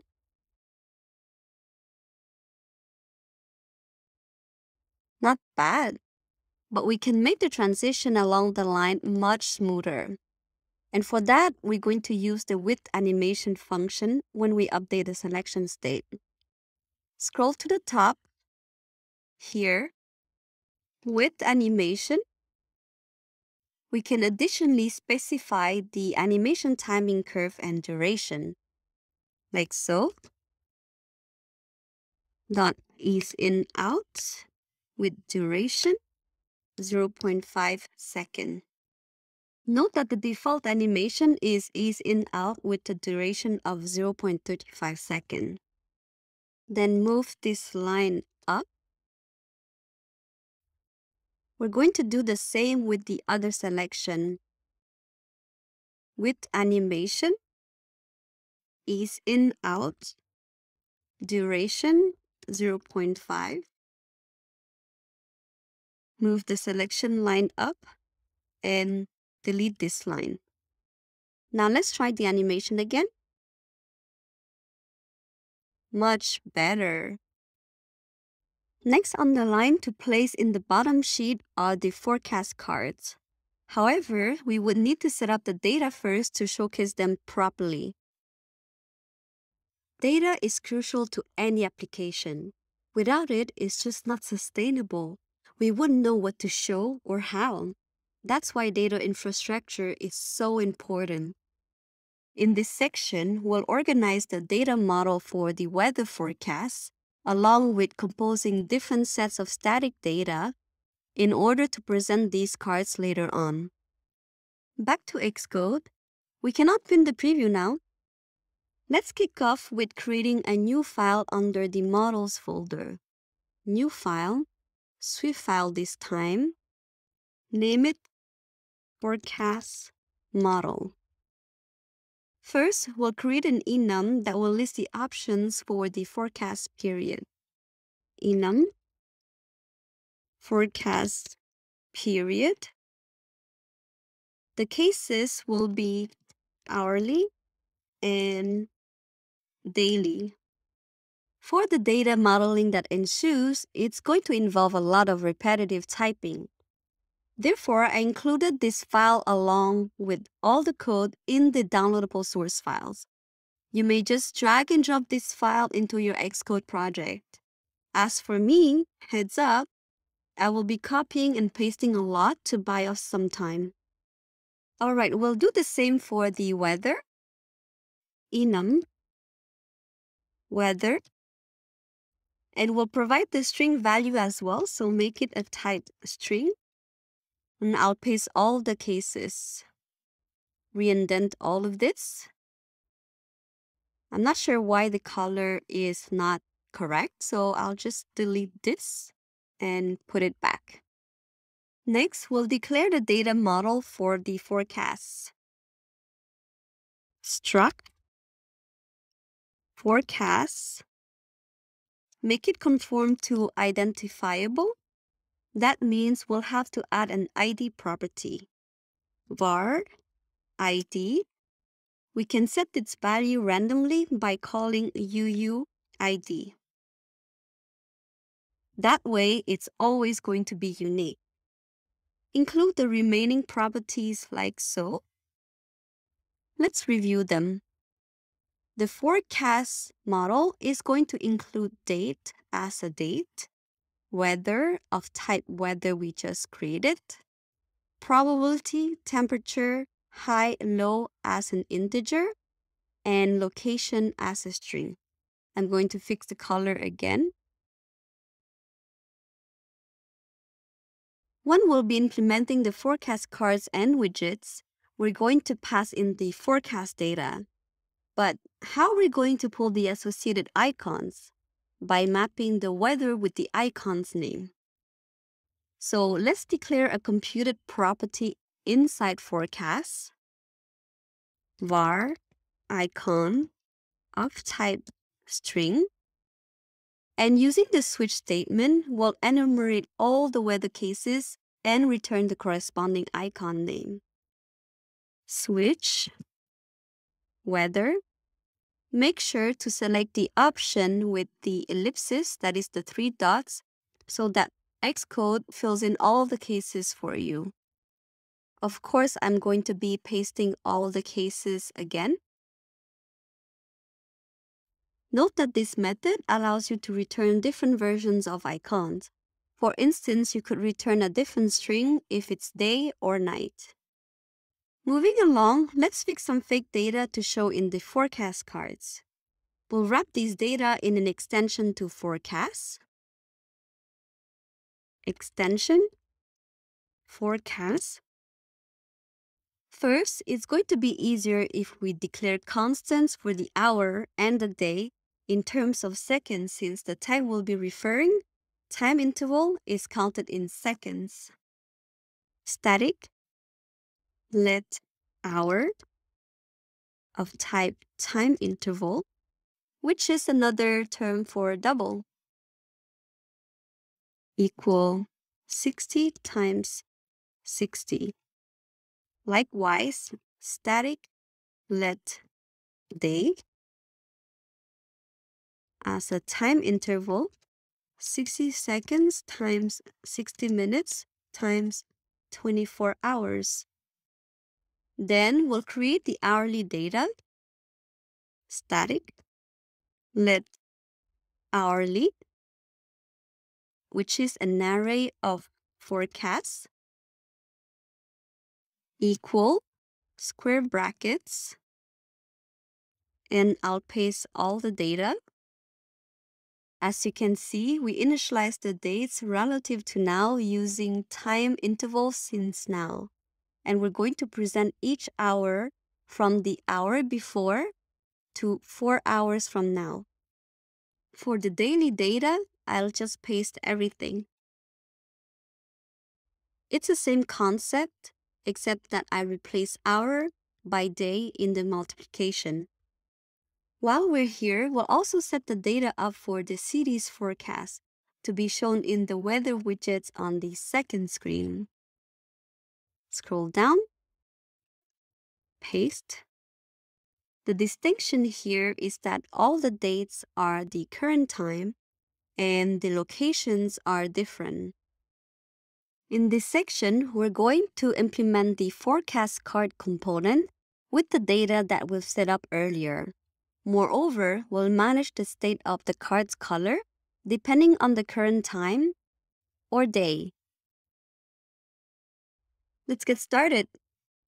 Under the Components folder, create yet another file, SwiftUI view, name it Forecast Card. We can close the forecast model and segmented control files now. Resume. This component is going to accept 3 props. The first one is forecast of type forecast.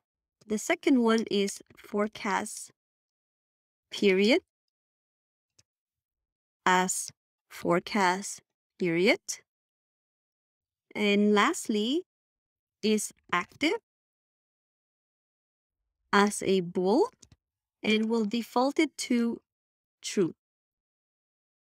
The preview is now going to ask you some values for these props. So click on Fix. We'll specify the forecast to be the first item of the hourly data. Forecast dot hourly square bracket 0. For the forecast period, specify hourly. Now we're going to start off with a Z-stack for this view. Resume. And I'm going to reduce the canvas size. Let's work on the shape of the card. It's obviously going to be a rounded rectangle, right? So rounded rectangle with corner radius 30. We'll fill it with the reserved color. Fill, color, dot, forecast card background. And we're going to change its opacity based on the isActive property. IsActive, set it to 1, else 0.2. Then frame it with the width 60, height 146, no alignment or center.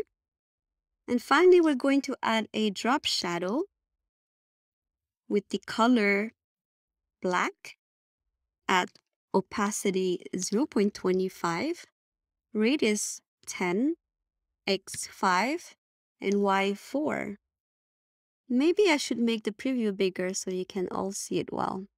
Just so you know, you can change the default value of isActive to false to check the other color. Resume. There. Back. Resume again. We're going to outline the card's border now. To the rounded rectangle, add an overlay.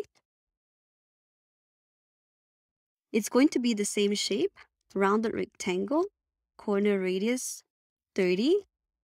We'll call the stroke border modifier this time instead of stroke, because in Figma, if I go to the card component, the stroke is designed as an inside border. So stroke border, the color is going to be white at opacity. Its color opacity is going to rely on the isActive prop as well. IsActive 0.5, otherwise 0.2. Then blend it with the mode overlay. Blend mode, overlay, resume. To finalize the card styling, we'll add an inner shadow with using the custom view modifier we created previously. Under the overlay, inner shadow, the shape is going to be rounded rectangle, corner radius 30, the color white at opacity 0.25, line width 1, offset x1, offset y1, blur 0, blend mode overlay, and I'll remove the opacity. We'll move on to the content now. After the inner shadow, add a V-stack with a spacing of 16. Let's style its container by padding it.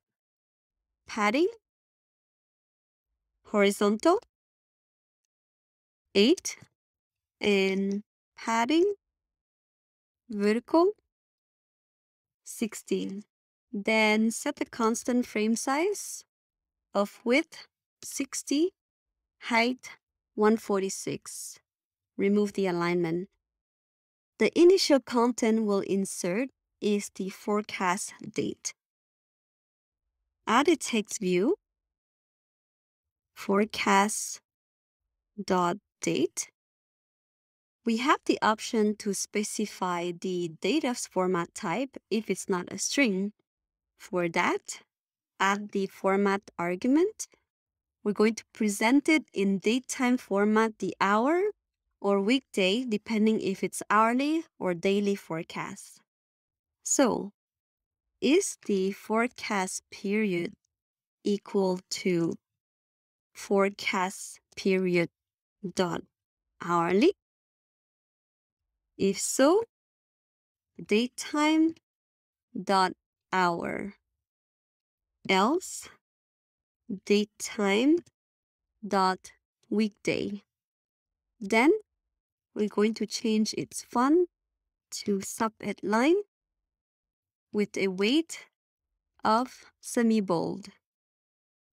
Next, we'll stack the icon and probability text together in a VStack. VStack with the spacing of -4. The stack is going to have a frame height of 42. We'll add the icon first. Image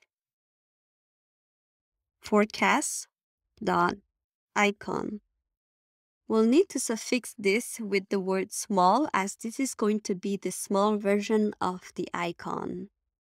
Let's turn this into a string literal by adding quotes and wrapping the variable in backslash and parentheses. Then type small.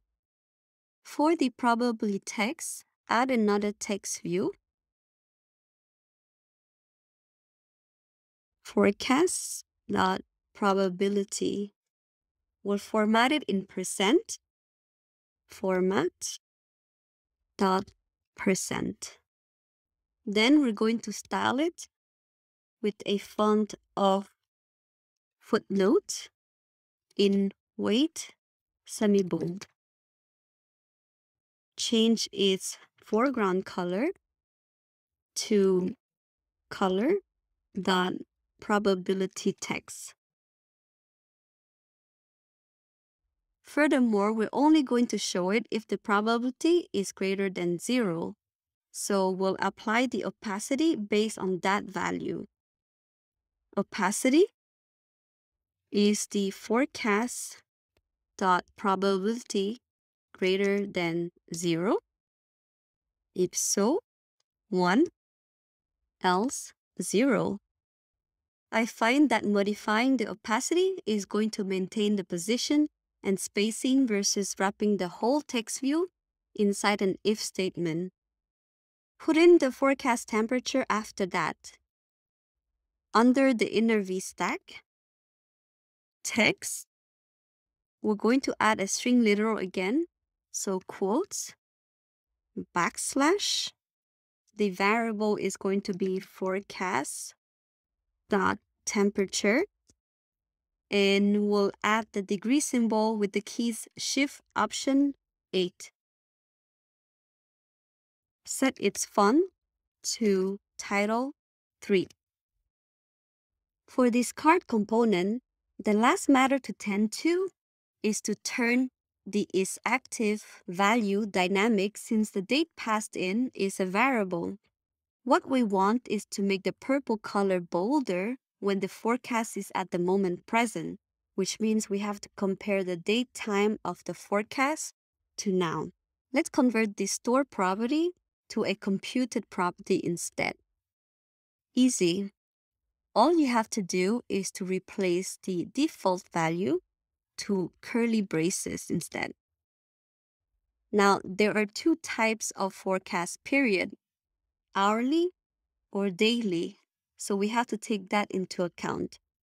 If forecast period is equal to forecast period dot hourly, then let is hour equal. We can determine if two dates are equal by calling the isDate method from calendar.current. Calendar.current.isDate. Choose the one with equal to granularity. We'll compare now to the forecast date to the granularity hour. Then return is hour. Else let is today equal, we can copy this block of code and change the hour to day as the granularity to compare. Then again, return is today. Resume. Now the color is lighter since the forecast data entered in the preview is the previous hour. We can change it to the second element of the array to verify if it works fine. 1. Good. My bad. What I meant for this variable is this hour. With the card component ready, we're good to go to exhibit them in a carousel, that is a collection of scrollable cards.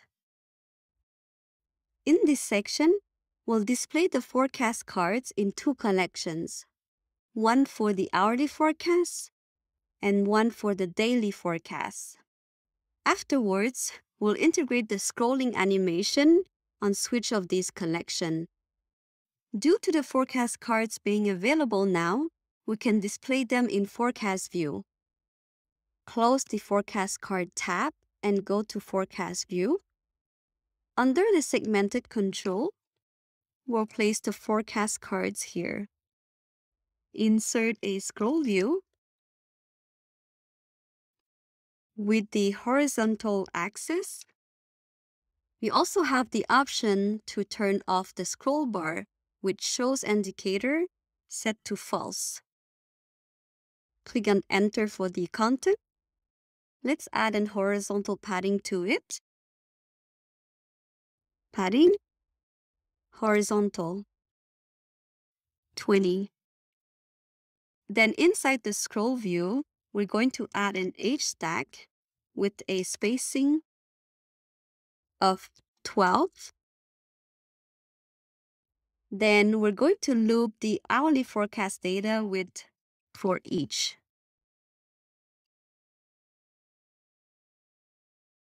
Forecast dot hourly curly braces forecast in, and call the forecast card component.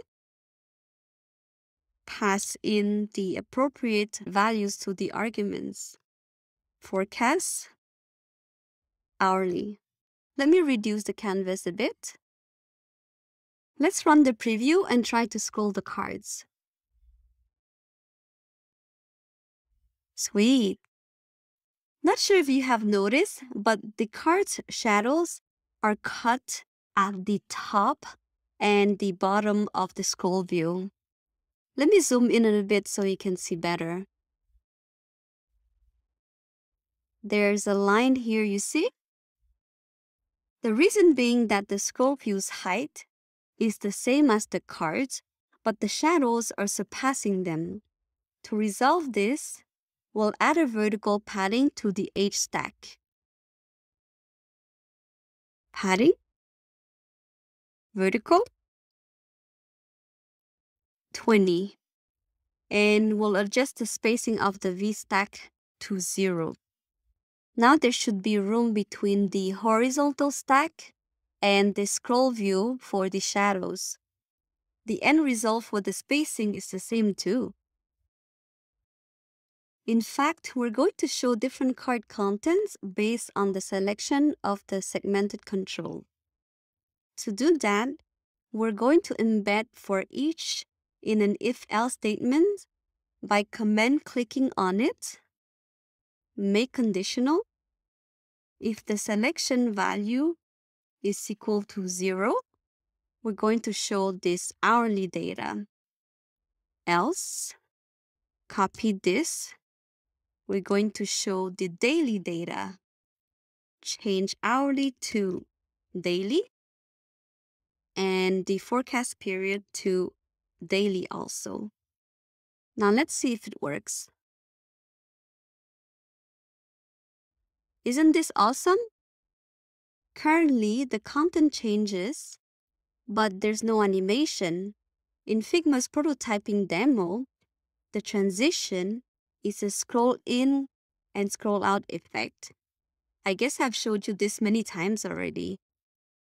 To render that animation effect, we'll apply the transition modifier to both for each, transition, and we'll offset it with an X value greater than the screen's width minus 430. Let's do the same for the other for each. Transition, offset, X, 430 this time. Bear in mind that I set a constant value for the offset, but in reality, we should maybe read the width of the scroll view or the age stack. That should scroll through all the cards during the animation. If you choose a smaller value, it might cut some end cards out. Alright, let's test it out again. Click on the buttons. I don't know why it's incorrect here, but to see the animation properly, head over to Home View. Click on Run. I'm going to reduce the canvas size and try to switch on the tabs. You see, this is how it should be. Go back to Forecast View. At this point, the bottom sheet is completed. However, when you expand to the Detail view, which is exactly this view, it's missing the widgets below the cards.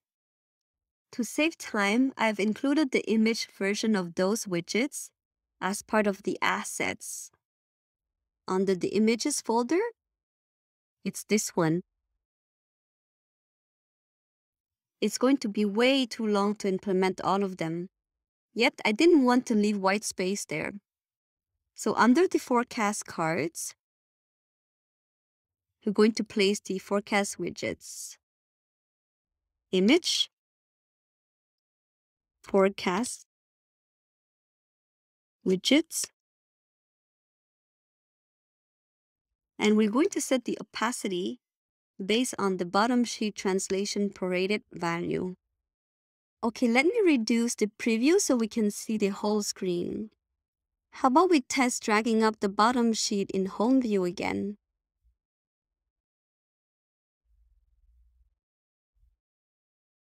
Yes. Alright, this wraps up the first screen of this app, the home screen. Going forward, we'll tackle the next screen, which is the weather screen, that contains the custom navigation bar, the search bar, and pretty widgets below them. A navigation bar is that sticky headers that you can find in almost any applications. It lets us navigate from one screen to another. In technical terms, it's push and pop screens. In most cases, it contains a title to help us situate the current screen we're on or the previous screen we can go back to.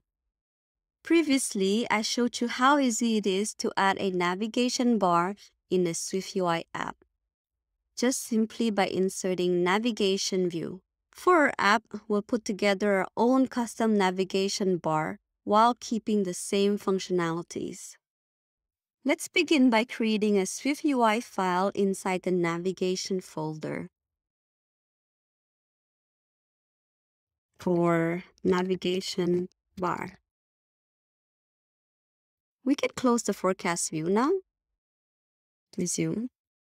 We'll start with the VStack since there are two rows of elements. VStack with a spacing of 8. On the first row, we'll put an H stack to wrap the buns. H stack. And this stack is going to have a frame with a height of 52. Then add the navigation back button on the left edge. Button with action and label. Leave the action empty for now. Its label is going to be an SF symbol image with the system name chevron.left. Set the font to system width size 23 and weight medium. And change the foreground color to secondary. This is the icon. For the label, it's just a text that says weather. Set its font to title and its foreground color to primary. We're going to adjust the spacing between the icon and the label by embedding them in an H-stack. So Command click on image, embed in H-stack. Move the marker down and the text up inside the H-stack. And this is the label. The H-stack is going to have a spacing of 5. The alternative would be a label view, which is a stack of icon and title, but you can change the spacing between them. Then set the frame of the H-stack with the height of 44. I'm going to make the preview bigger. On the right side, we'll place another SF symbol, which is supposed to be the More button. Image, system name, ellipsis dot circle. We're going to change its font size to system with size 28. Then set the frame with the width of 44, height 44, and I'll set the frame alignment to trailing to preserve the position as in the design. But I think ideally it should be centered. Trailing. Also, insert a spacer to separate the left and the right content. Spacer. We're going to continue with styling the container of the navbar. Here, we'll first frame it with a height of 106 and align its content to the top within that frame. Then set the horizontal padding of 16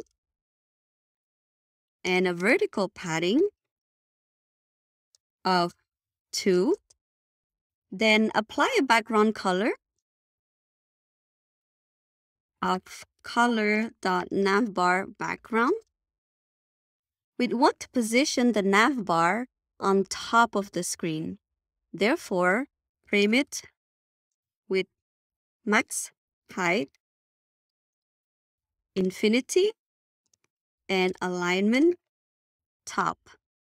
Finally, since it's meant to be a navbar, we'll make sure to ignore the safe area. Ignore safe area. Consequently, we'll adjust the top padding to account for the top safe area because right now it's too close to the top border. So change 2 to 49. Oh, actually, this should be a top padding instead of vertical. Alright. As you know by now, the default navbar has its own background blur using material blur. But our navbar has that same blur effect as the bottom sheet. So add our custom background blur modifier. Background blur. Radius 20. Opaque true. Now we can see the blur effect very well, can't we? So let's create the view that will showcase it. Under the detail folder, append a new file, SwiftUI view. It's going to be weather view. We're going to make a Z stack and lay down the background color at the bottom of the stack. Same as in home view. Color.background. Ignore safe area. Let's resume. Of course, we'll be plugging in our own custom nav bar, so we'll hide the default one. As a modifier to the Z stack, navigation bar hidden, set it to true. Let's add in the navigation bar as an overlay to the Z stack, as it's supposed to be on top of all the content. Here, overlay, navigation bar. I'd suggest to change the mode to dark so we can see the right foreground color. Preferred color scheme, dark. Let's not forget to activate the navigation to this new weather view in the tab bar button. Go to tab bar. Here, the destination view for the navigation link is going to be weather view. We should test it out in home view. Go to home view, resume, run the preview, and tap on the navigation button. Nice! But we can come back, so this is what we're going to do next. Go to navigation bar, scroll to the top. To be able to go back to the previous screen in the navigation chain, we can retrieve the dismiss method from the @environment property wrapper. Here, @environment with keypath /.dismiss and store it in a property with the same name, var dismiss. Resume. Then we'll just simply call dismiss as the back button's action. On line 18, dismiss. Now let's test that out again in home view. Resume. Go to the next screen and back. It works. We're able to navigate back. Before we add the search bar inside the navigation bar, we should show some content first so that when we perform the search, we would be able to see the return results. Next, we'll be implementing the content of the weather screen, which are the beautiful weather widgets with the custom shape and large weather icons. We're going to create our last file under Components, New File, SwiftUI View. This is for the weather widget. We can close the tab bar now. Resume. This widget will need the forecast data similarly to forecast card. So, var forecasts of type forecast. Let's pass in the first element of the cities array in the preview. Forecast.cities, square brackets, 0. Resume. At the same time, change it to dark mode. Preferred color scheme, dark. For the body, there's going to be the purple background card at the bottom and the content on top. Therefore, wrap a Z stack with alignment bottom and set its frame to width 342, height 184, and alignment bottom also. The shape of the card is custom, right? Remember that we already created that shape in the file shapes? This one? Well, it's time to put it to use. Make an instance of trapezoid and fill it with the color dot weather widget background. Then frame it with the width of 342 and height 174. No alignment. Let's make the preview bigger. For the content on the top layer, we're going to add an H tag with alignment bottom. Then a V stack with alignment of leading, spacing of 8. Then we'll present the forecast temperature in big text. Let's start with a string literal. Forecast dot temperature and add the degree symbol with Shift Option 8. We're going to make the font with system size 64. Then we'll enclose the rest of the elements in another VStack.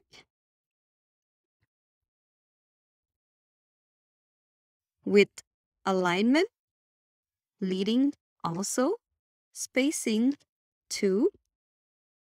And inside it, we're going to insert the forecast temperature range. Text, H columns, add the variable forecast.high, degree, space, L, add the variable forecast.low, and insert the degree symbol. Then set its font to footnote and foreground color to secondary. Right under the high and low temperatures, put in the forecast location. Text, forecast.location. Set its font to body.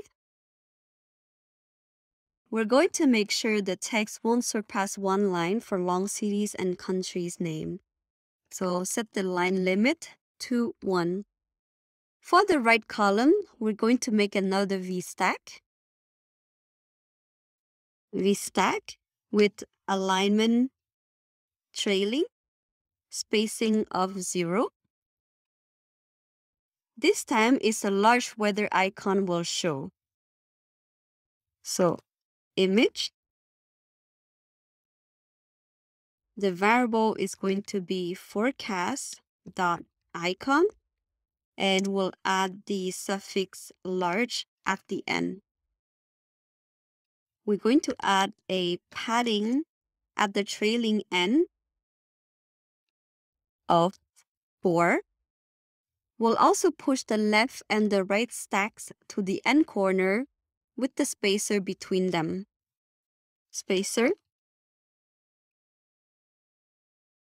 The final element to blend in is the weather text here. So under the large icon, text, forecast.weather, we're going to retrieve the weather's raw value for its string version.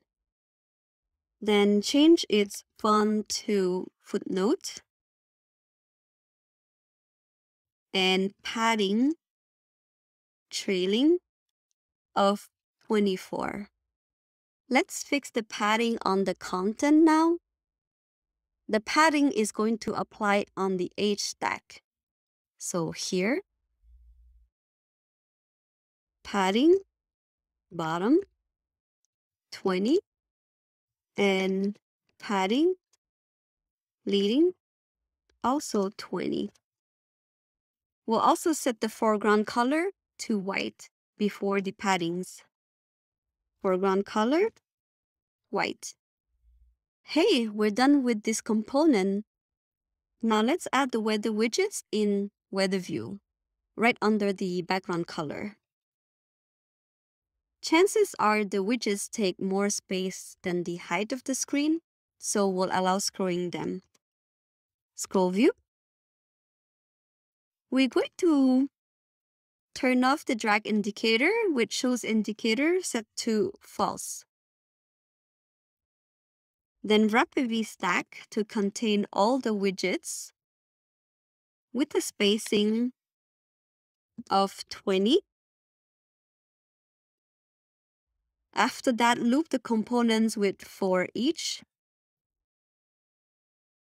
Forecast.cities. Forecast in. We're going to call the weather widget and pass in the forecast data. Very well, let me reduce the canvas. After adding the scrollable widgets, we can notice an issue. The widgets are placed initially right under the custom navbar. Indeed, SwiftUI doesn't know it's a navbar. We should position the content outside of that zone from the start. There is a modifier for this purpose, Save Area Inset, that will let us insert a content above or below the modified view. We'll add that modifier to the scroll view. Save Area Inset. In our case, it's the top edge to mimic the navbar. Then we're going to put an empty view with a frame height of 110. Alternatively, you could use color.clear instead of empty view. Okay, let's try to scroll the widgets. Good. Afterwards, we're going to implement the final piece of our app, that is the search bar. In modern applications, there are tons of data, so a search bar is imperative for finding the content you need. Today, we tend to just go straight to searching and skip scrolling the content, whether it's by laziness or by being efficient. In this section, we'll learn how to insert the search bar right inside the navigation bar using the native method as well as the custom one. As a bonus, we'll make it complete by managing the search functionality. As a matter of fact, presenting the built-in search bar in SwiftUI is super easy. It only requires a couple lines of code.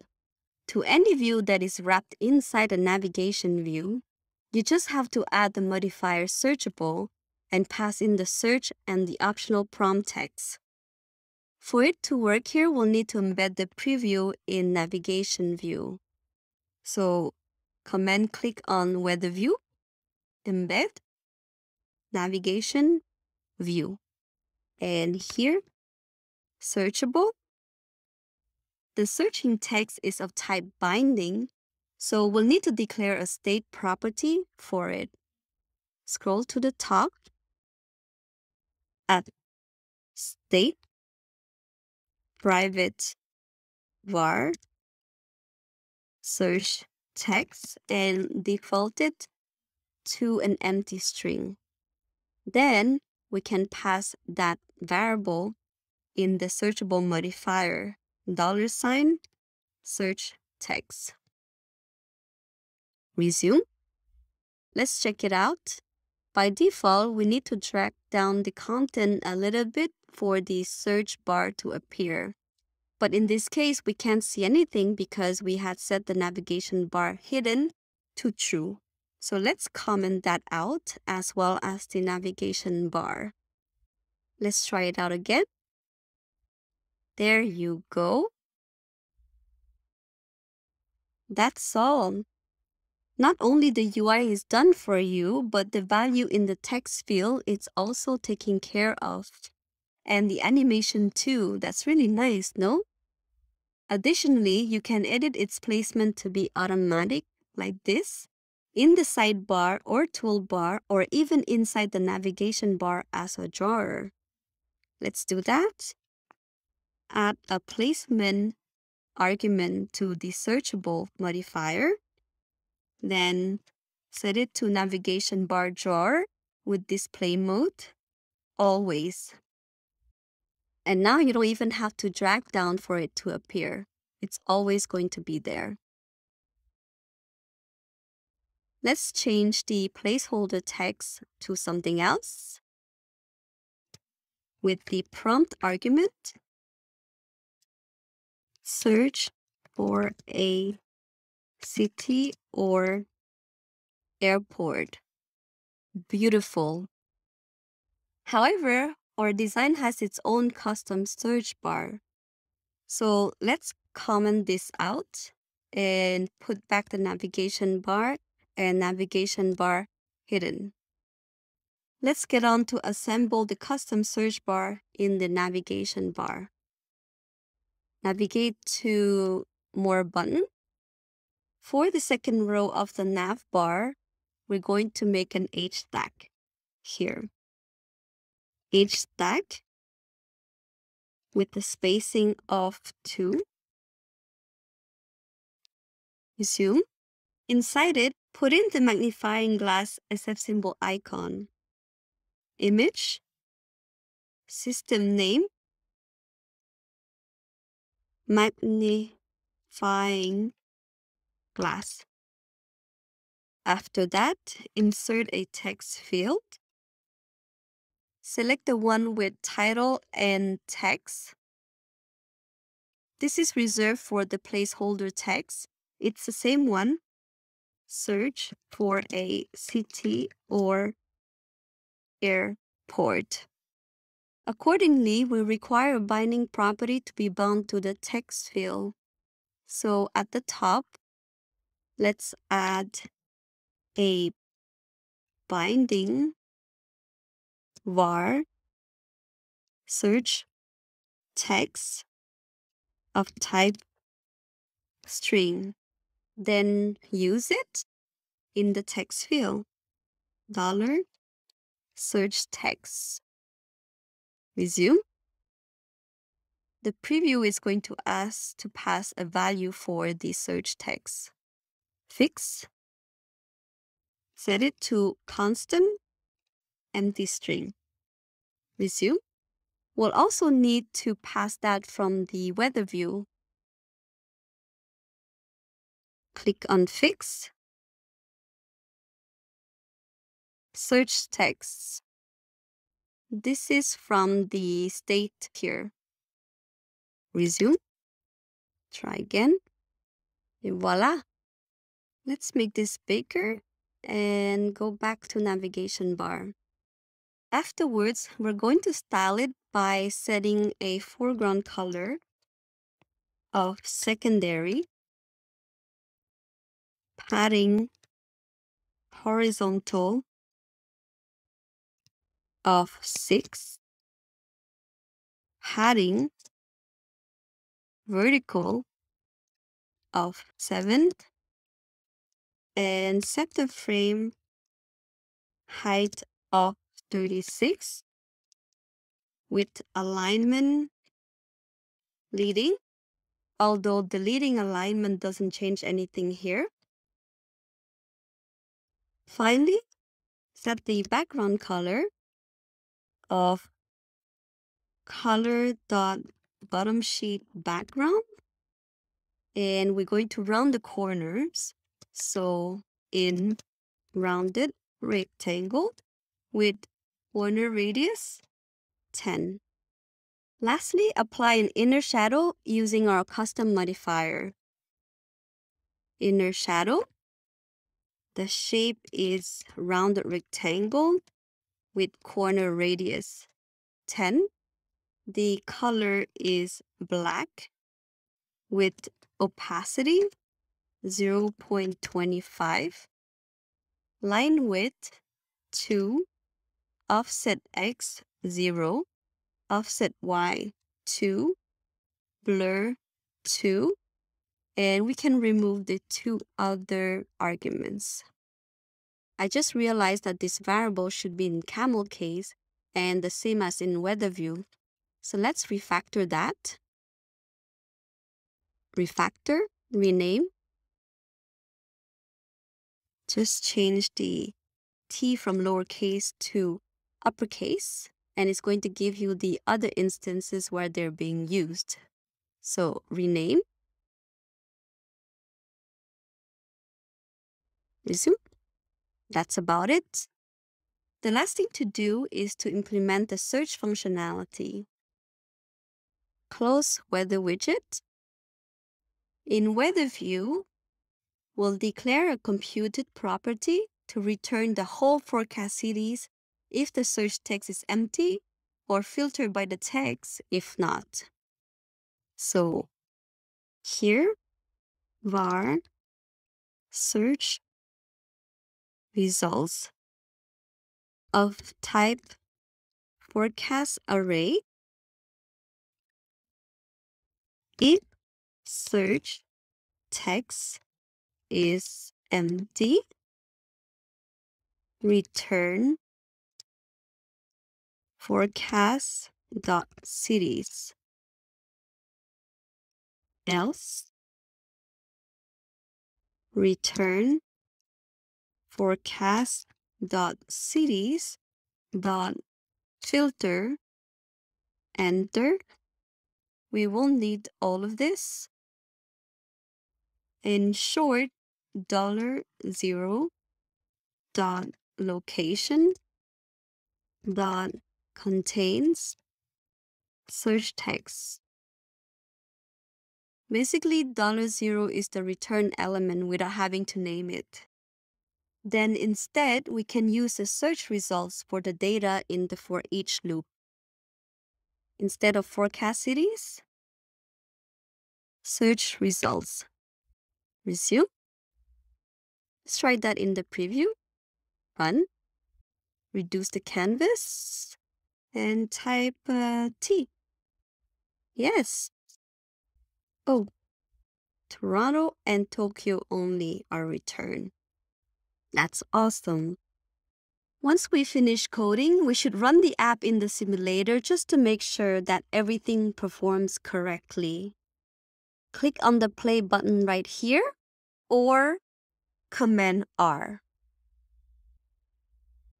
All right, let's test all the interactions we worked so hard for. The drag gesture, scrolling the detail view, drag it back down, tapping on the expand button. Nice. Tapping on the control buttons. Good. Scrolling the cards. Navigating to the other screen. Scrolling the widgets up. Search for its city. Back to home screen. Everything is absolutely great. You should give it a go on your iOS device also, but I'll skip that. We have gone over a lot of materials during the progress of this course. I hope you found the content I've prepared for you interesting.